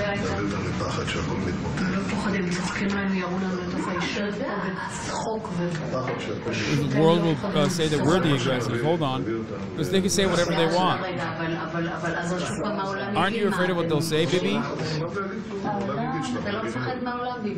Especially today with the U.S.? I know how they are. America is something that you can easily maneuver and move in the right direction. And even if they say something, so then they say something. So what? 80% of Americans support us. By the way, this is the same Benjamin Netanyahu who sidestepped Barack Obama, regularly undermined him, went to the Republican Congress and delivered a speech while Obama was president. And he's right.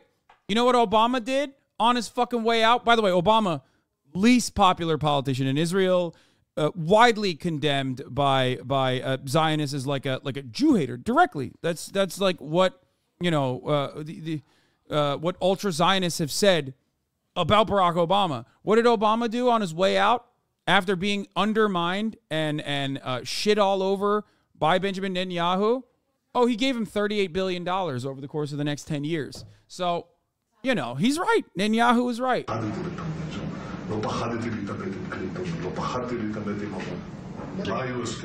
What happened with the Oslo Accords? The accords which were ratified by Parliament. I was asked before the 1996 elections, will you fulfill them? Yeah. I said yes, subject to reciprocity and minimizing pullouts. I gave my own interpretation of the agreements in such a way that will allow me to stop the race back towards the 1967 borders. How do we manage to do this? Nobody defined what military facilities are, so they kept on taking more land under the auspices of military use. So I defined them as being security zones. He's saying that. The entire Jordan Valley, for me, is a military facility. Nobody has. Yes, like the Beit Shean Valley. You see, go figure. It's so funny that this is like presented as like leaked video, but the hilarity of it is that there's nothing leaked about this. This is all well documented. Half of the shit that he's saying here is half of the shit he ran on time and time again. And also, the other half is like very well documented by Israeli human rights organizations like B'Tselem. So none of this is like a big secret. Yeah. Look, no one, it doesn't matter. At this point, all that there is on the Israeli side is the Israeli right wing. The Israeli left wing doesn't even support them. Well, the Israeli left wing is... Yeah, well, it's okay. And then the U.S. government, right? Both 95% of Republicans and Democrats. But not the U.S. people anymore. They've lost us.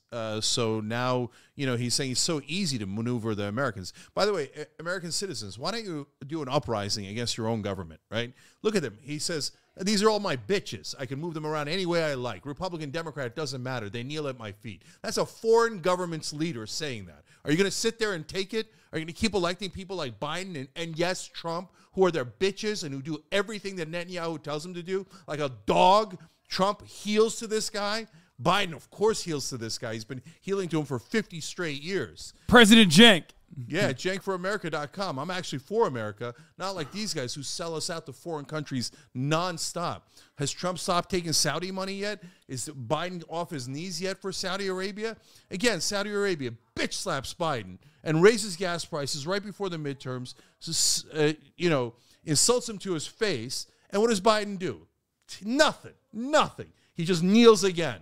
So I'm tired of these so-called Democratic leaders who kneel to everybody, kneel to all their corporate donors, kneel to our foreign governments. Doesn't matter if it's Israel, Saudi Arabia. They never do what we want. 68% of Americans want a ceasefire, but only like 10% of Congress does because they don't represent us. They just represent their donors. Anyone telling you otherwise I know what you're is talking a about, total Richie. goddamn liar, and everybody knows it except the corrupt in Washington. Richie Torres is my congressman, my favorite. Richie Torres, what a sellout. I mean, what a pathetic, groveling sellout. Dude, I don't know what you're talking about. You get money from that lobby. We get it, okay? We all know it. You've groveled enough. Pick yourself up off the ground. It's humiliating. It's embarrassing. Richie Torres, Jesus Christ, man. Have some dignity. Their boots are clean already, Richie. Get up off the ground. And when you talk about lobbies, I talk about defense contractors, oil companies. They also benefit from conflicts in the Middle East. But if you don't think that AIPAC's a lobby that affects the Democratic and Republican parties, you're on crack. No, one doesn't think that. I have never seen someone so openly and flagrantly defend a group that they're so directly getting financial support from. Like, this would be akin to a politician literally being like, if you consider Raytheon to be like an evil company, then I think you should be arrested. Yeah, you're a terrorist if you don't. Yeah, support you're a terrorist Raytheon, if you don't support wasting Raytheon. more of our money. Like, right? most senators and most congresspersons at least like have the dignity of like shutting the fuck up when they know they should. Richie Torres is like so horny that he literally shat on the president of J Street. Did you see this? Like, J Street is also a Zionist institution. It's just supposed to be a liberal Zionist institution that's like, you know, anti-settlements and things of that nature. And like, they're supposed to be a counterbalance to AIPAC. I like J Street. Yeah. I don't, you know, I have friends that have worked at J Street that, you know, it doesn't matter. Ultimately, my point is J Street's perspective, well, early on after October 7th was also insane, which a lot of the people that used to work with J Street and still work within J Street were like, dial it back. What the fuck are you guys doing? Remember when they did the no ceasefire bill? So I don't. But look, here's the thing about J Street. Anyway, the bottom line is they're certainly not anybody's radical, right? No, they're not. In comparison to AIPAC, of course they're not. So yeah, they're liberal Zionists in general. But here's the point I'm trying to make. Richie Torres yelled at the president of J Street after Jamal Bowman talked about a J Street-backed West Bank trip that that American congressmen and women took, okay, where he said he was not allowed into certain parts of the West Bank because he wasn't Jewish. And Richie Torres was like, that's a lie. And then he conflated that with an actual anti-Semitic conspiracy, the Jewish space lasers conspiracy, and said West Bank checkpoints are a lie akin to the Jewish space lasers, like Jewish checkpoints in the West Bank. Yeah. Which is fucking psychotic. Like, it's like the most insane thing you can say. You're undermining the severity of anti-Semitism by conflating it with things that are demonstrably correct that people have seen and documented. Israeli human rights groups have documented this for years and years. It's so fucking stupid. Haas, I actually saw that in one of your tweets, yeah, and I couldn't believe he said that. So there's real anti-Semitism in the world and in the country right now. I mean, 2 synagogues got shot up. Yeah. Right-wingers are, now, they're supporting Nick Fuentes. Donald Trump had dinner with Fuentes, Kanye West. They're openly talking about Elon Musk is talking about fucking Jewish great replacement conspiracies. Yeah, that's totally nuts, right?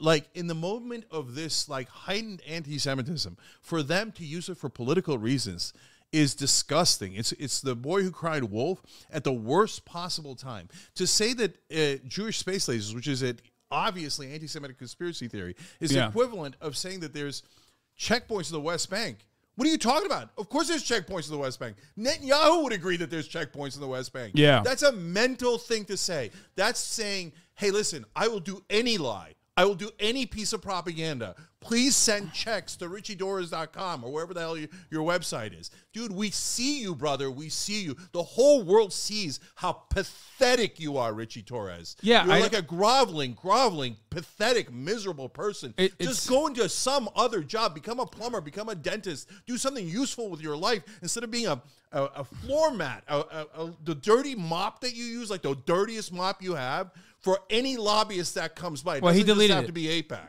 To be fair, he deleted it. Except he blocked me and he's been like going off on a fucking tangent still. He's a ridiculous person, debasing himself in this way. Also, once again, another person is John Fetterman as well, which is so disappointing. So disappointing. You want me to tell you the backstory of that? Because I was. All right, give us the deets. Yeah. So when Fetterman was running, he's running as a populist progressive. We're all super excited. This is pre-stroke, right? And so I'm just keeping it real, right? And at that point, he's like the next coming. Like, I think he's going to run for president. He's got the best chance of winning. He can knock Biden out. I'm super jazzed about Fetterman, right? And he gets it that you shouldn't do the robotic plastic crap that other politicians do.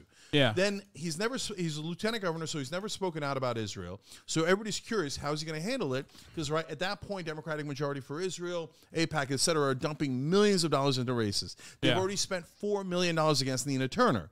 So everybody knows that. So we're all, the progressive community is waiting to see what he's going to say. Is he going to A, stand up to them, B, punt, or C, kiss their ass? And he comes out with an aggressively ass-kissing message. And so at that point, I no hate. Okay, I got it. You're trying to win the election. You don't want $4 million spent against you.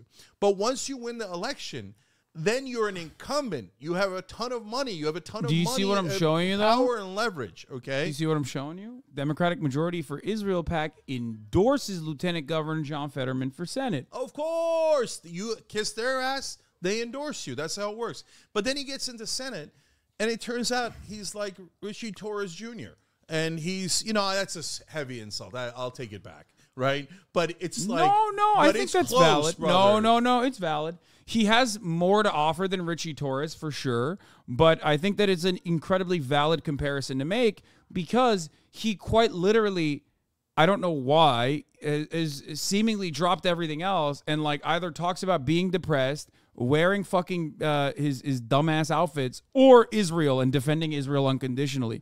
He had a fucking Israeli flag that he was waving at the Palestinian protesters outside of a demonstration. Yeah. He went to the fucking psychotic "Let's Kill More Babies" march that they did, where John Hagee, famous anti-Semitic, psychopathic, far-right evangelical televangelist, was speaking about how, Israel has a right to Judea and Samaria because it's like, Armageddon is going to happen. If you say, by the way, that Israel has a right to Judea and Samaria, it's the same thing as saying river to the sea.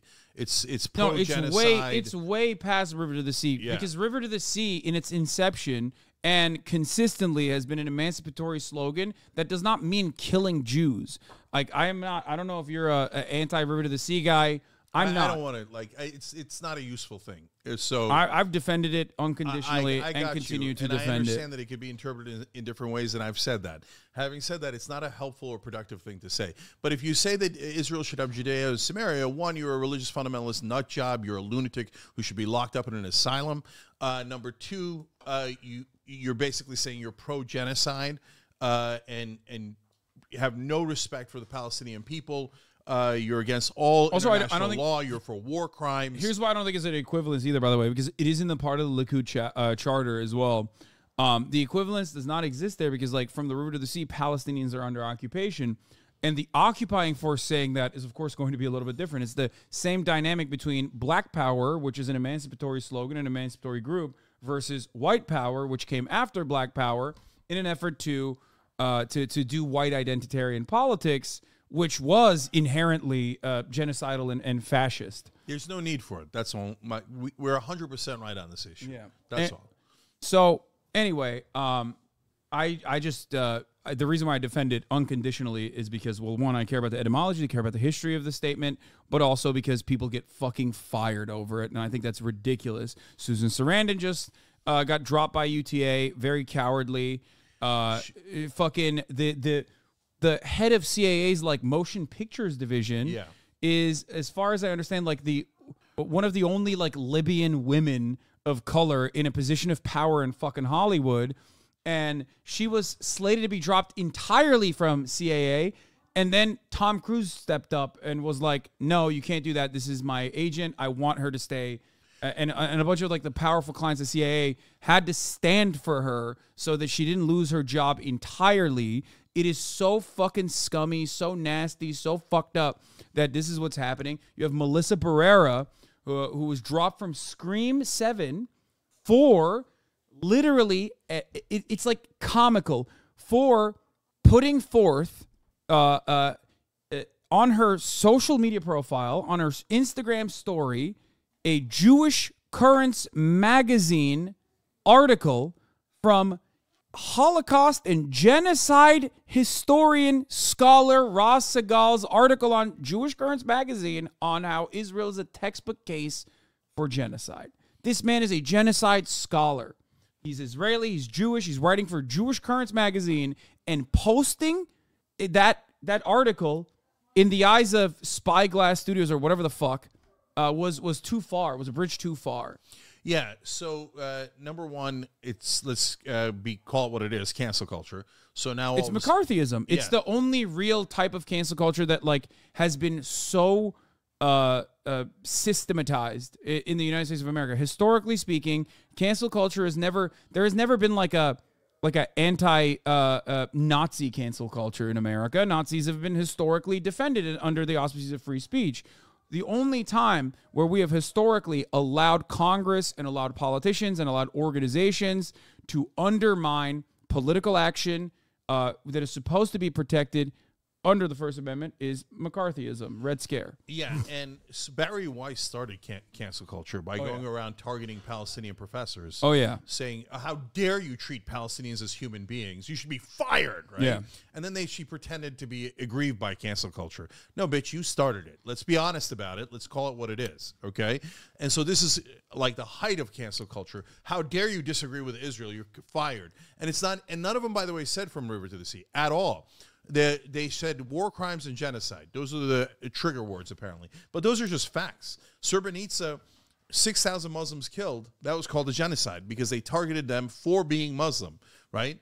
And so it doesn't. It's not Holocaust. It's not the same thing. You're just targeting based on ethnicity and killing a certain number of people and mass relocation. There's no question. It's definitional. But it's such a. There's one hero in that CIA agent story. But it's such a Tom bad, Cruise? well, along with Tom Cruise, because you already said Tom. But it's such a bad precedent to set and such a bad look. Like if you're Steven Spielberg, who apparently, if you believe the reporting, I don't know that it's, I wasn't there, but, or any of these other guys who pressured CAA to fire her, that's such a bad look, guys. Wait, Steven At a time of Spielberg anti-Semitism, you don't go around going, she dared to speak out against Israel, fire her. No, Spielberg. Right? Wait, I don't. It says I read it in one of the articles. I'm not putting it on Spielberg. Like there was a whole bunch of people internally at CAA and externally, their clients, and he was mentioned in one of the articles. He's not the pivotal guy. It's not his name's not important. The point is, a whole bunch of people said, "Let's fire her because she's dared to say a political statement we don't agree with." Yeah. Even though it's technically and factually true, right? The other hero, other than Tom Cruise, was J.J. Abrams. So he apparently stepped up behind the scenes. Was like, "What are you guys doing? No, don't fire her." And so, you know what's really great interesting? Job. Thank you, J.J. Abrams. You know who actually? I don't know where they stand now, but you know who actually has been like incredibly critical of the Benjamin Netanyahu administration, and it's not. It's someone you would not expect. It's someone whose brother you've called a donkey, and is the reason why you were maybe you may or may not have left WME, as a matter of fact. But yeah, Ari Emanuel. Yeah, Ari Emanuel has been like, because I looked into it to see like, I wonder what his perspective is, because like obviously Ram is like fucking reactionary piece of shit, right? Well, so I thought those are two different things though. So and Ram served in the IDF too. So Ari Emanuel supports Israel 200%, and I'm sure there's a million things we disagree on. But that's the great thing about Jewish culture is that it not only like allows for dissent, but it advocates dissent. It wants you. It wants to have these. You're supposed to challenge the rabbi, etc. So there's tons and tons of both Israelis and Jewish Americans who can't stand Netanyahu and who want to get rid of Netanyahu. Yeah. So and Ari Emanuel's in that camp, and bless his heart for that. And he's like, how much more do we have to deal with this shit? Right? He's totally incompetent, totally self-obsessed, totally corrupt. Let's get rid of this son of a bitch. Yeah. It was Maha Dakil is who we're talking about, by the way, who worked with big name celebrities, including Tom Cruise, Reese Witherspoon, Natalie Portman, Ava DuVernay, and Hathaway stepped down from the internal board of the Creative Artists Agency following backlash for her incendiary posts. What were the incendiary posts, I wonder? Usually it's like, look, it's not a secret. I've been saying this since October 7th. You have to be very careful when you criticize Israel. It's just the truth. You have to be.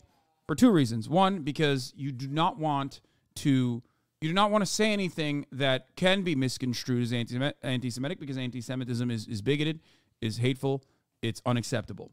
The other reason is because there are certainly going to be people that want to misconstrue your message to say, oh yeah, look at it, he's being anti-Semitic.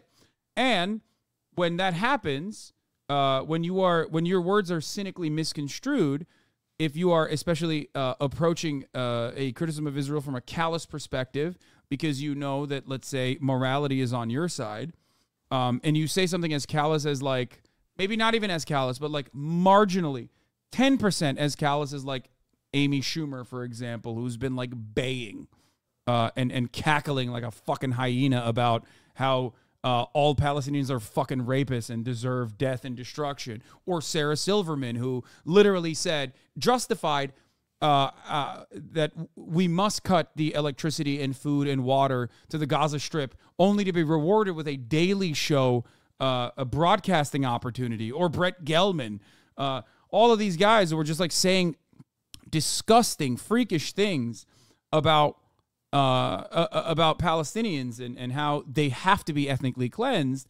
They will never get punished. You, on the other hand, if you say something that can even be remotely misconstrued, will absolutely get punished. Sometimes by onlookers who don't realize what you're trying to say, and in other instances by the likes of ADL, which, in my opinion, have openly shown that they do not care about real anti-Semitism. They simply care about anti-Zionism.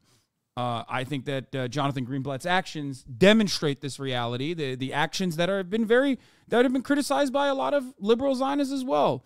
I didn't know that Sarah Silverman said that. That's disappointing. I really like her. I'm hoping that she realizes it was a mistake. I'll look it up later. And she said that she was high. Okay, well, she got high when she that's said. Okay, at least she's like saying my bad. So for Jonathan Greenblatt, look, he did great work during the Trump Muslim ban and all that stuff, and so he's a mixed bag. He's done who good, Greenblatt, yeah, in sticking up for Muslims, Americans, and other people. But whenever it comes to Israel, he thinks that it's his job to defend Israel, and it isn't. You're misconstruing your job, brother. That's AIPAC and Democratic Majority for Israel, etc. You're supposed to be standing up for Jewish Americans, and so the way he throws around the word anti-Semitism in regards to defending any Israeli policies, deeply counterproductive. No, they fully went back to like 1990, early 90s ADL, collaborating with fucking apartheid South African agents and shit, and spying on the Jewish left.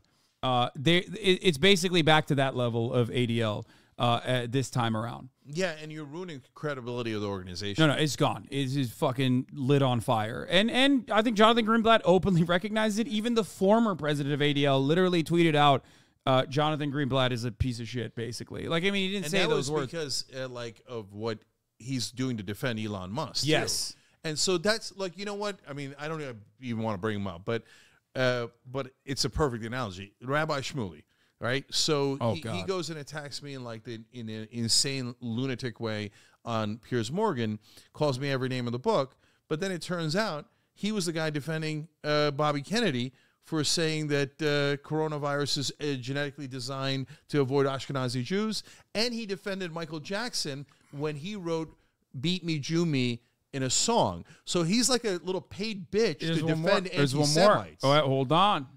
Well, not anti-Semites in this case, but he's also defended my favorite defender of Israel / defender of the constitutional reasons as to why we should look into lowering the age of consent laws, the Dersh. Did you know that? Uh-huh. He defended Alan Dershowitz when Virginia Giuffre came out and said Alan Dershowitz, sexually assaulted me. Friend to Jeffrey Epstein, Alan Dershowitz. He defended. Of course he did, right? Because he doesn't have what? Does he have a congregation somewhere? Rabbi, right? He has this non-profit where most of the money goes to him and his wife and their house, I think. So you could look it up. You can see the exact details, right? Don't take my word for it. My opinion is that Rabbi Shmuley is a corrupt defender of anti-Semites and does it for money and is one of the worst pieces of shit there is in media. But you could look it up. That's just my opinion. Yeah. Anyway, so this decision from the CIA was made after Duck Hill reposted an Instagram story on Wednesday, which read in part, "You're currently learning who supports genocide." She added her own message over the repost stating, "That's the line for me." That's it. What's more heartbreaking than witnessing genocide? Witnessing the denial that the genocide is happening. That's why the fucking CIA guys were like, "That's a bridge too far, actually, madam." Yeah. Yeah. Can't wait to make sick-ass fucking movies 10 years down the line about how, there were brave defenders of the Palestinians or whatever the fuck. Like, think about it this way. What are, like, some of the top movies right now? Martin Scorsese's historical rendition of Killers of the Flower Moon. Killers of the Flower Moon. Like, what are we doing? What the fuck are we doing here? Like, you guys don't realize you can't draw a fucking parallel to what's happening? I guess they just, like, want those in Hollywood just, like, don't really give a shit about ethnic cleansing happening because it turns out it makes really good movies. Oppenheimer is another one. Exactly. And by the way, look, let's be honest, okay? They're doing the same exact thing that Turks do, okay? Oh, with the Armenian genocide. Yeah. Yeah, 100%. They're like, oh, well, no, it's not a genocide. I mean, yeah, we marched them, and yeah, we moved 1 million people, and we did ethnic cleansing, and we did the war crimes, and we dropped bombs onto buildings. We know Hamas is in the tunnels, and the tunnels are completely unaffected, and we killed 11,000, 12,000 civilians, over 5,000 children. But no, you can't call it a genocide. No, it's like literally the definition of a genocide. Yeah. And same thing that happened with the Ottoman Empire, right? Yeah, mass relocations, massacres, that's targeting a specific group. Yeah, people... Clearly, that is the definition of a genocide. People think, I think incorrectly, that there's like a number that you have to hit for it to be a genocide. That's not how it works. Yeah. There would be no reason to study genocides and to have any kind of designation for what is a genocide if the only designation is appropriate after the fact. That doesn't mean anything. Then why the fuck are we learning about anything at all? Yeah. You know what I mean? Why would you ever learn about how this stuff works if it was only allowed to be spoken on after the fact? Like the top of the hour ad break that I'm going to run right now that I forgot to run. Okay, and I'm going to go pee. You can talk to the chat while I do that. All right, sounds good. Okay. It's not the destination. It's the it's the journey that makes it a genocide. Okay. Okay, so whenever he does this, I plug my stuff. So, jankforamerica.com, running for president. By the way, I bought BidenIsGoingToLose.com. I bought SelfishJoeBiden.com because my name's hard to spell, right? Although you guys all know it. But so I bought all those other things so that you could be clear. And Biden is going to lose. Hopefully, we'll talk about that next. And look, I appreciate all you guys out there. You know, speaking of Thanksgiving, I've got over 6,600 donors, man. That the faith they've shown in me is unbelievable. If you guys want to, at a minimum, as a protest against Biden being foisted upon us when he's 81 years old, obviously going to lose, massively down on the polls, total egomaniac, doesn't even want to run, can't finish a sentence. Even if it's like $1 in a protest, go to jankforamerica.com or BidensGonnaLose.com and chip in, man. By the way, for the fight against this discrimination against naturalized citizens. It's absurd. What is the Habsburg dynasty going to take us over? No, it's 14th Amendment already said naturalized citizens have equal protection. They didn't say, oh, but you should read our mind. We didn't really mean equal. So we're going to test that in the courts. And for 25 million naturalized citizens, we're sick of it. We're sick of, you're not really one of us. You're not really 100% citizen. You're a second-class citizen.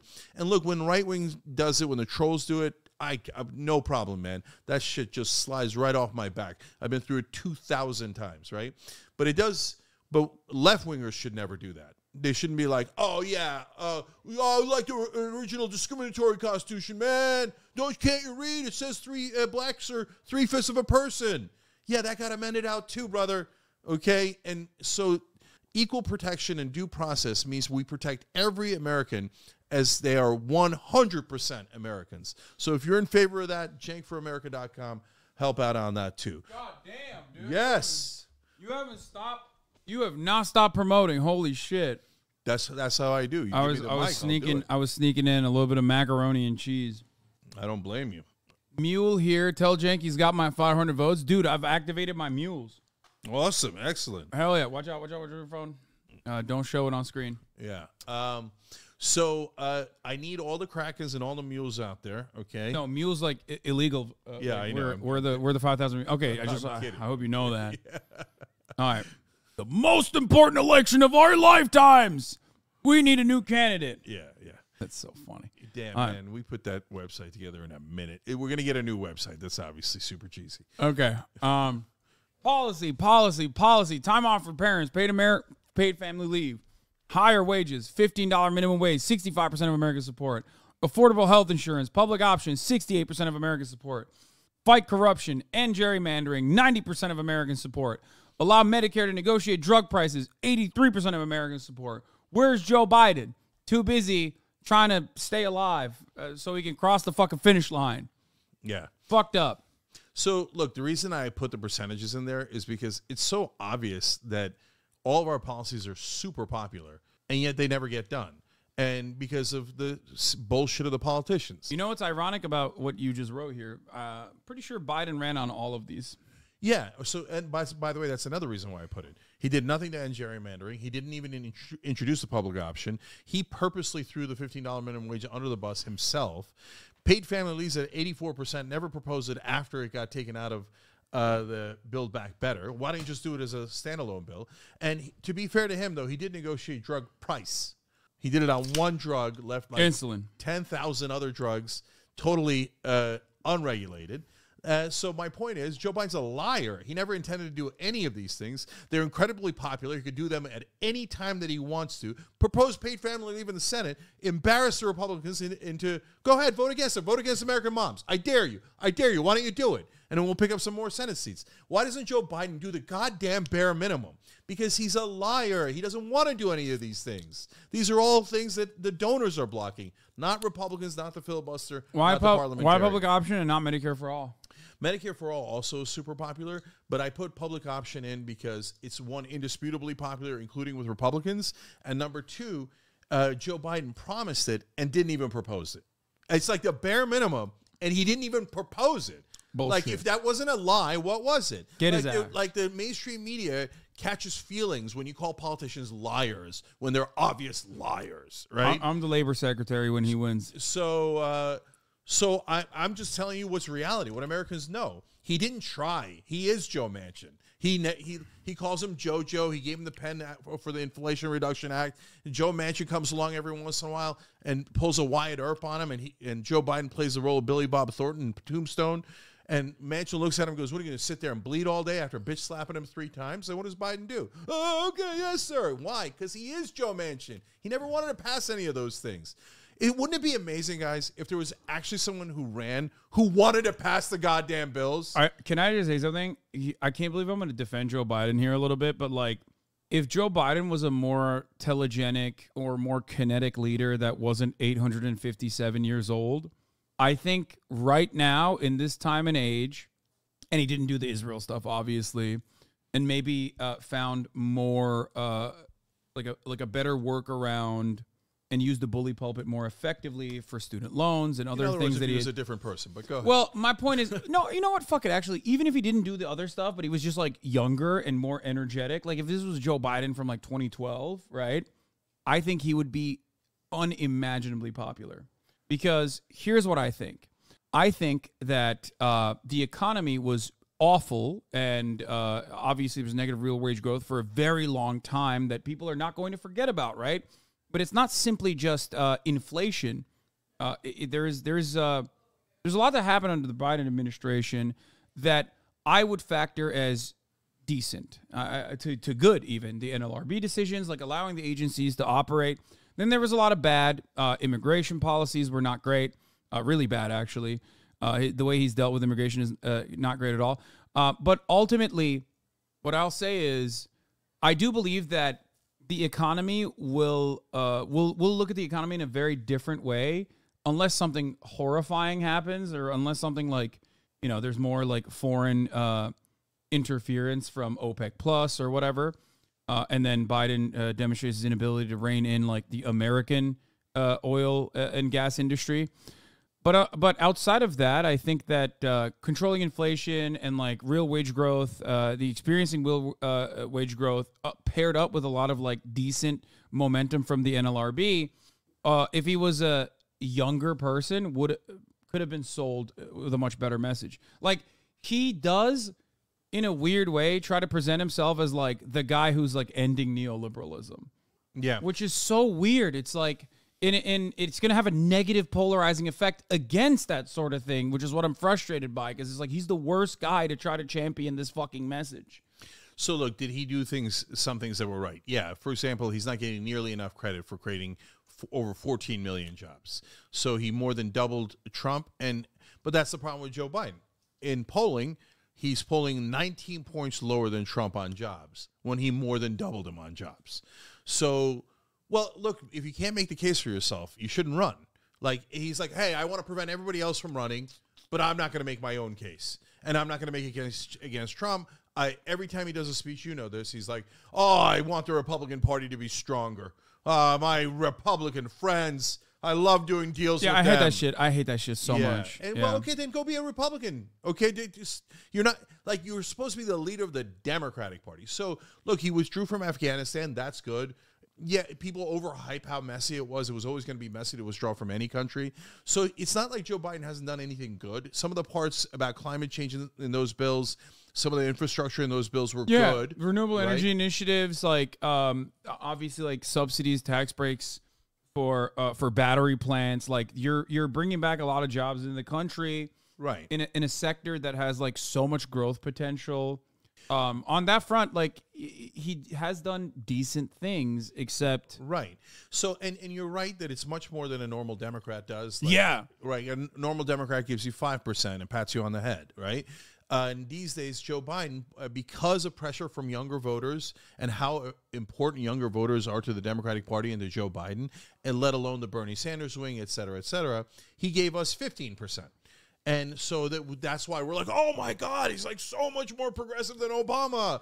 And then, but in reality, it's still 85% bullshit. Yeah. Like, I mean, look, negotiating drug prices, the perfect example. They negotiate one drug, and they cover up the fact that we're not negotiating drug prices for every other drug. And then they get their mainstream media to go, historic reform, he cut drug prices. Total propaganda. Purposeful propaganda, not just to help Joe Biden, but for Joe Biden to help the drug companies cover up their crimes. So they have a monopoly. It's corruption defined. They pay off the Republicans and the Democrats. And Joe Biden is not the guy who's holding them in check. He's the guy who's doing the cover story. He's the getaway driver for that. So it's not enough. No, you should have your leaders should represent you. I know we've lost that idea completely in America in the last 50 years. Well, that's why I'm so frustrated about like this iteration of like Joe Biden once again refusing to reckon with popular support for ideas like the ceasefire, right? And just in the most comical way saying no, like Israel has a right to kill more children. Like I don't give a fuck. And I get very frustrated with that because like of course there's going to be Arab voters in places like Michigan.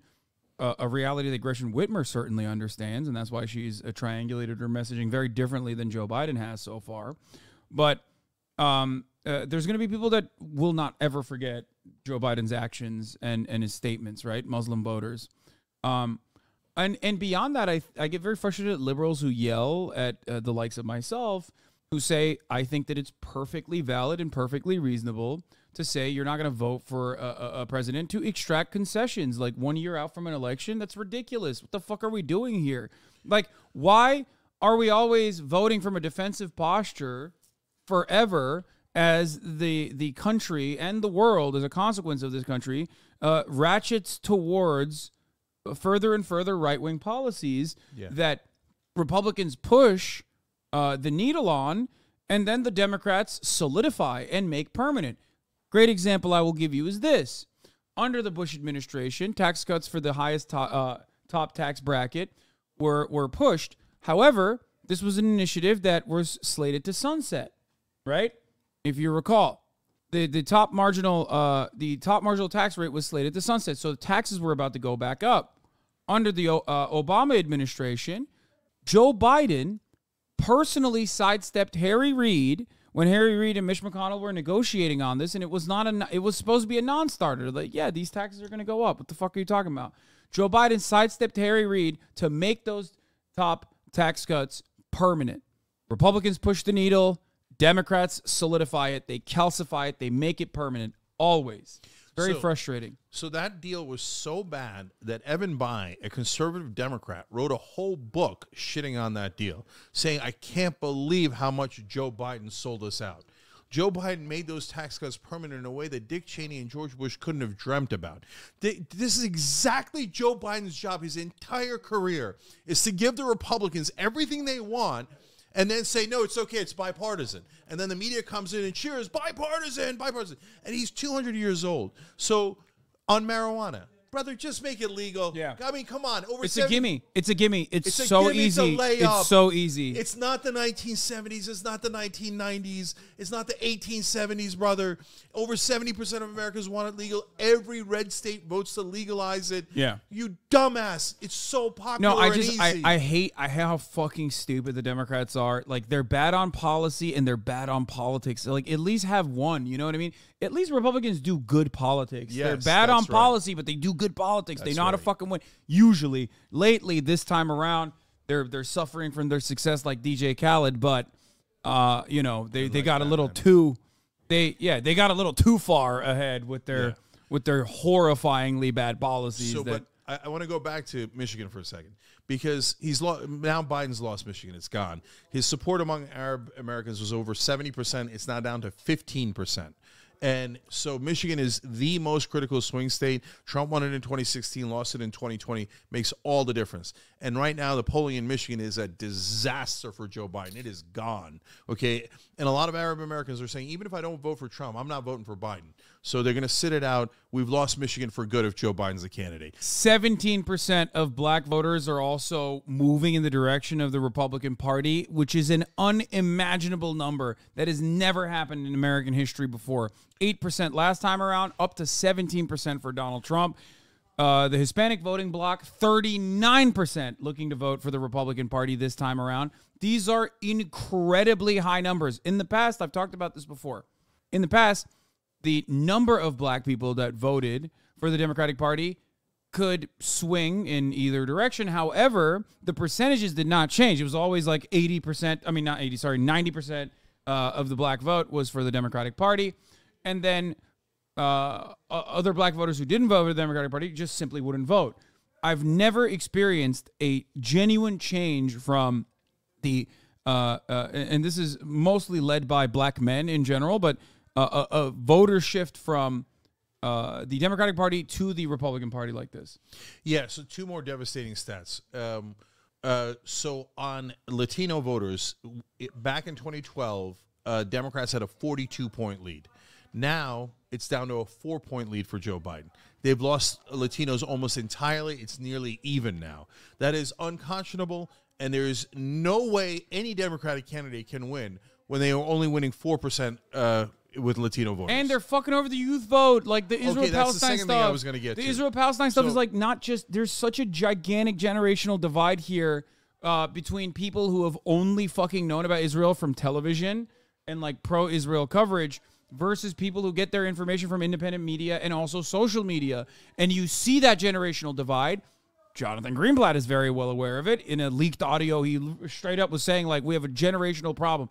51% of American Jews that are under the age of 35 are pro-Palestine. 51%. Love it. That's America. That's what I'm saying. But like, it's ridiculous. Like, you cannot, if you're under the age of 44, and especially if you're under the age of 35, you have the exact opposite perspective on Israel-Palestine as every other demographic. Yeah, 100%. Now, to the point about young voters. Young voters carried Biden in 2020. Remember, he barely won the Electoral College by 44,000 votes, right? And young voters came out 11% higher than they did in previous elections, including against Trump last time in 2016. So, and young voters also carried the Democrats in these last elections in Ohio, Kentucky, et cetera. So now, Biden in the last poll is down to Trump with young voters, down by 4. Down by 4 to Donald Trump among young voters? Good night, Irene. 0% chance of winning. Biden is going to lose.com. Biden is going to lose.com. There's no, like, guys, the reason I entered the race, why? I think, I got this. I'm about to win. Dude, don't say that. Right. No. Hey, listen, I'm proud. I'm beating 3 governors right now. So it's a tiny number, but Trump started at 1%, et cetera. But that's not my point. My point is we've got to knock Biden out. That's why I'm in the race. My hair is on fire. He meant like not physically. He meant rhetorically, politically, obviously, right? We're not. I just want to specify. I don't want I don't want the Secret Service breaking down our door on our beautiful Thanksgiving dinner. But look at what an egomaniac Joe Biden is. Did you see the turkey pardon when he couldn't finish the sentence? Oh, I did not. Oh, you got to pull that up. Look, nobody can watch that clip and then tell me that Joe Biden should be the Democratic candidate. These guys in Washington, they're all egomaniacs. Wait, it says video misrepresents Biden's departure from White House turkey pardon. What? Yeah, bullshit. That's just mainstream media covering up for him. Just watch the video. Acclaim. A video clip shows Joe Biden abruptly leaving this year's Thanksgiving turkey pardoning ceremony. False. In a full video of Monday's ceremony, Biden spent several minutes speaking and talking with photos with guests after pardoning. That's not the point. The point is what he said when he was talking. I don't care when he left. I didn't even see when he left. So he's democracy, he's talking about how he's making a joke about Taylor Swift. Oh, that's where the turkey pardon. Oh, dude, I saw this. He's talking about like Britney Spears. Like, Britney is really hot out there, Jack. And he gets Britney Spears and Taylor Swift confused. Okay, older politician, who cares? The chairman of the National Turkey Federation, Steve Lykin, Steve, and your entire family. I got to meet the entire family. And by the way, it's my birthday today, and they can actually sing birthday music. I just want you to know it's difficult turning 60. Difficult. His entire family raised these birds on their family farm in Minnesota. And Steve, chickens, but no chicken that big, man, I tell you. Just a few weeks ago, I visited another family farm in Minnesota where we talked about the pride of small towns and communities, rural. Does anyone have the Taylor Swift quote? So, like the clip? Yeah. So this guy, you know why he's running, right? Come on, man. Why am I running? I don't know. Where am I? I'm going crazy, Jack. So he's proposed zero policies so far. None. Zero. Because he's not trying to get anything done. He already got whatever he was going to get done. He wants to be a two-term president because he thinks one-term presidents are considered lame. So he's like, oh, for my legacy and for my ego, we need to be a two-term president, not a one-term president. Surely egomaniacal geriatric fucks haven't destroyed American democracy in the past 4 or 5 years or so before, right? Yeah. I mean, that's never happened. No one's ever died when they're in a profoundly important position of power, for example. Yeah, and what are they going to do with him? They're going to pull a Feinstein if he gets to that kind of shape, and Kamala Harris is going to wheel him around and say, oh, he says he's for Israel, or he says he's for this. I mean, this is absurd, man. 77% of Americans don't think that he's going to be healthy enough to finish a second term. Is not one, not two, but 3 pop stars. Taylor Swift, Britney Spears, as well as Beyonce. Sky News Australia. As he discussed how far the turkeys have travelled to be pardoned. I had to work hard to show patience and be willing to travel over 1,000 miles. You could say even this harder than getting a ticket to the Renaissance tour or Britney's tour. She's down in, it's kind of warm in Brazil right now. Yo, that's my president. Never mind, I'm back on. He's so sick. Jesus Christ! No demented presidents have ever been awful for America in the past. You know, in the 90s. Look, the guy's the Mad King. He or won't. The 80s. He won't let go of power. I mean, look at if he thinks democracy's on the line, he's gonna go run, going, Brazil's kind of hot, so's Britney Spears. Malarkey. Come on, dude. You can't finish a sentence. You egomaniac. You know what's really funny? He says, get out of the race. It's kind of warm in Brazil right now. And what he's actually making a reference to is the Taylor Swift concert where someone died. Yeah, exactly. Of a fucking heat stroke. And you're not supposed to make fun of that. That's not a joke. But he doesn't know. He doesn't know. Like, if it's Britney Spears or Taylor Swift, he doesn't know if it's Brazil or Argentina. He doesn't know if it's Tuesday or Wednesday, man. This guy's going to say no one else should run. I'm the only one who should run. That's why I'm in the race. JankForAmerica.com. Biden's going to lose.com. It's so obvious. So look, Haas, my job is to shake people out of their trance, right? So you think like Dean Phillips is going to like shake people out of this, right? Whoa, don't come for Dean, dude. Okay. If you come for the Dean, you best not miss. And by the way, and Dean got in after I did. And so, great. I'm glad that Dean's in. My point is all the governors should be in. Governor Whitmer should be in. Governor Pritzker should be in. Governor Shapiro would kick Donald Trump's ass and would start with 10 points higher than Joe Biden. And, Haas, one last thing that's absolutely devastating. When you have an incumbent president, what happens if gas prices go up in October? Guaranteed Trump win. Guaranteed. Yeah. And who controls gas prices the most? The Saudis. And who do the Saudis love? Oh, the Saudis make no... The Saudis are very open about their love for Donald Trump. They just very openly are like, yeah, we want Trump back. They're going to jack up the gas prices in September and October, and Biden is going to get landslided. Landslided. He's going to be like Walter frickin' Mondale. He's going to lose the country on his watch because this egomaniac wouldn't put down the gavel. And I don't know why I said gavel. It's kind of fun. But so he's out there, and he's like, no, I don't think any governor should get in. So what's your suggestion? And by the way, these guys are going around saying that I should be kept off the ballots. They're using the DNC to try to keep me off the ballots. So Joe Biden's for discrimination.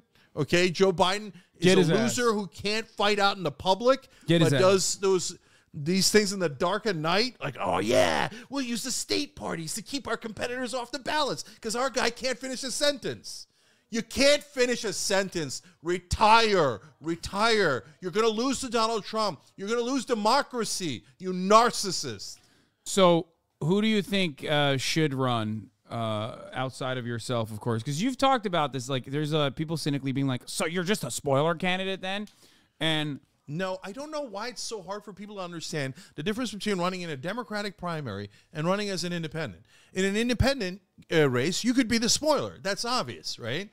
But in a primary, if you say anyone in a primary is a spoiler, you're saying you shouldn't have primaries. You're saying whichever the powerful anoint should be the leader. Hillary Clinton has been anointed by the powerful. You're being a spoiler by running against her. We should all accept corporate rule. Then you're not a progressive. Go be an establishment, suck off, and go kiss Hillary Clinton and Joe Biden's feet. But I got no interest in you. We run primaries. By the way, strong primaries produce strong candidates. 2016, most vicious primary we've ever seen in our lives for the Republicans, and they win. Oh, I thought you were going to say strong primary for Hillary Clinton, strongest candidate, not so much. Dude, in 2016, the Republicans are talking about dick size on the national stage, and they won. And they won. In 2020, there's 27 candidates on the Democratic side, and they won. So when the mainstream media tells you, oh, primarying powerful people who are incumbents and suck off corporate donors is spoiler candidate terrible. Don't ever run against them. Who do you think Who do you think is being cowardly right now by not running against Joe Brandon when you know they could be popular? Obviously, a lot of people say Gavin Newsom, but I don't think Gavin Newsom would poll well nationally.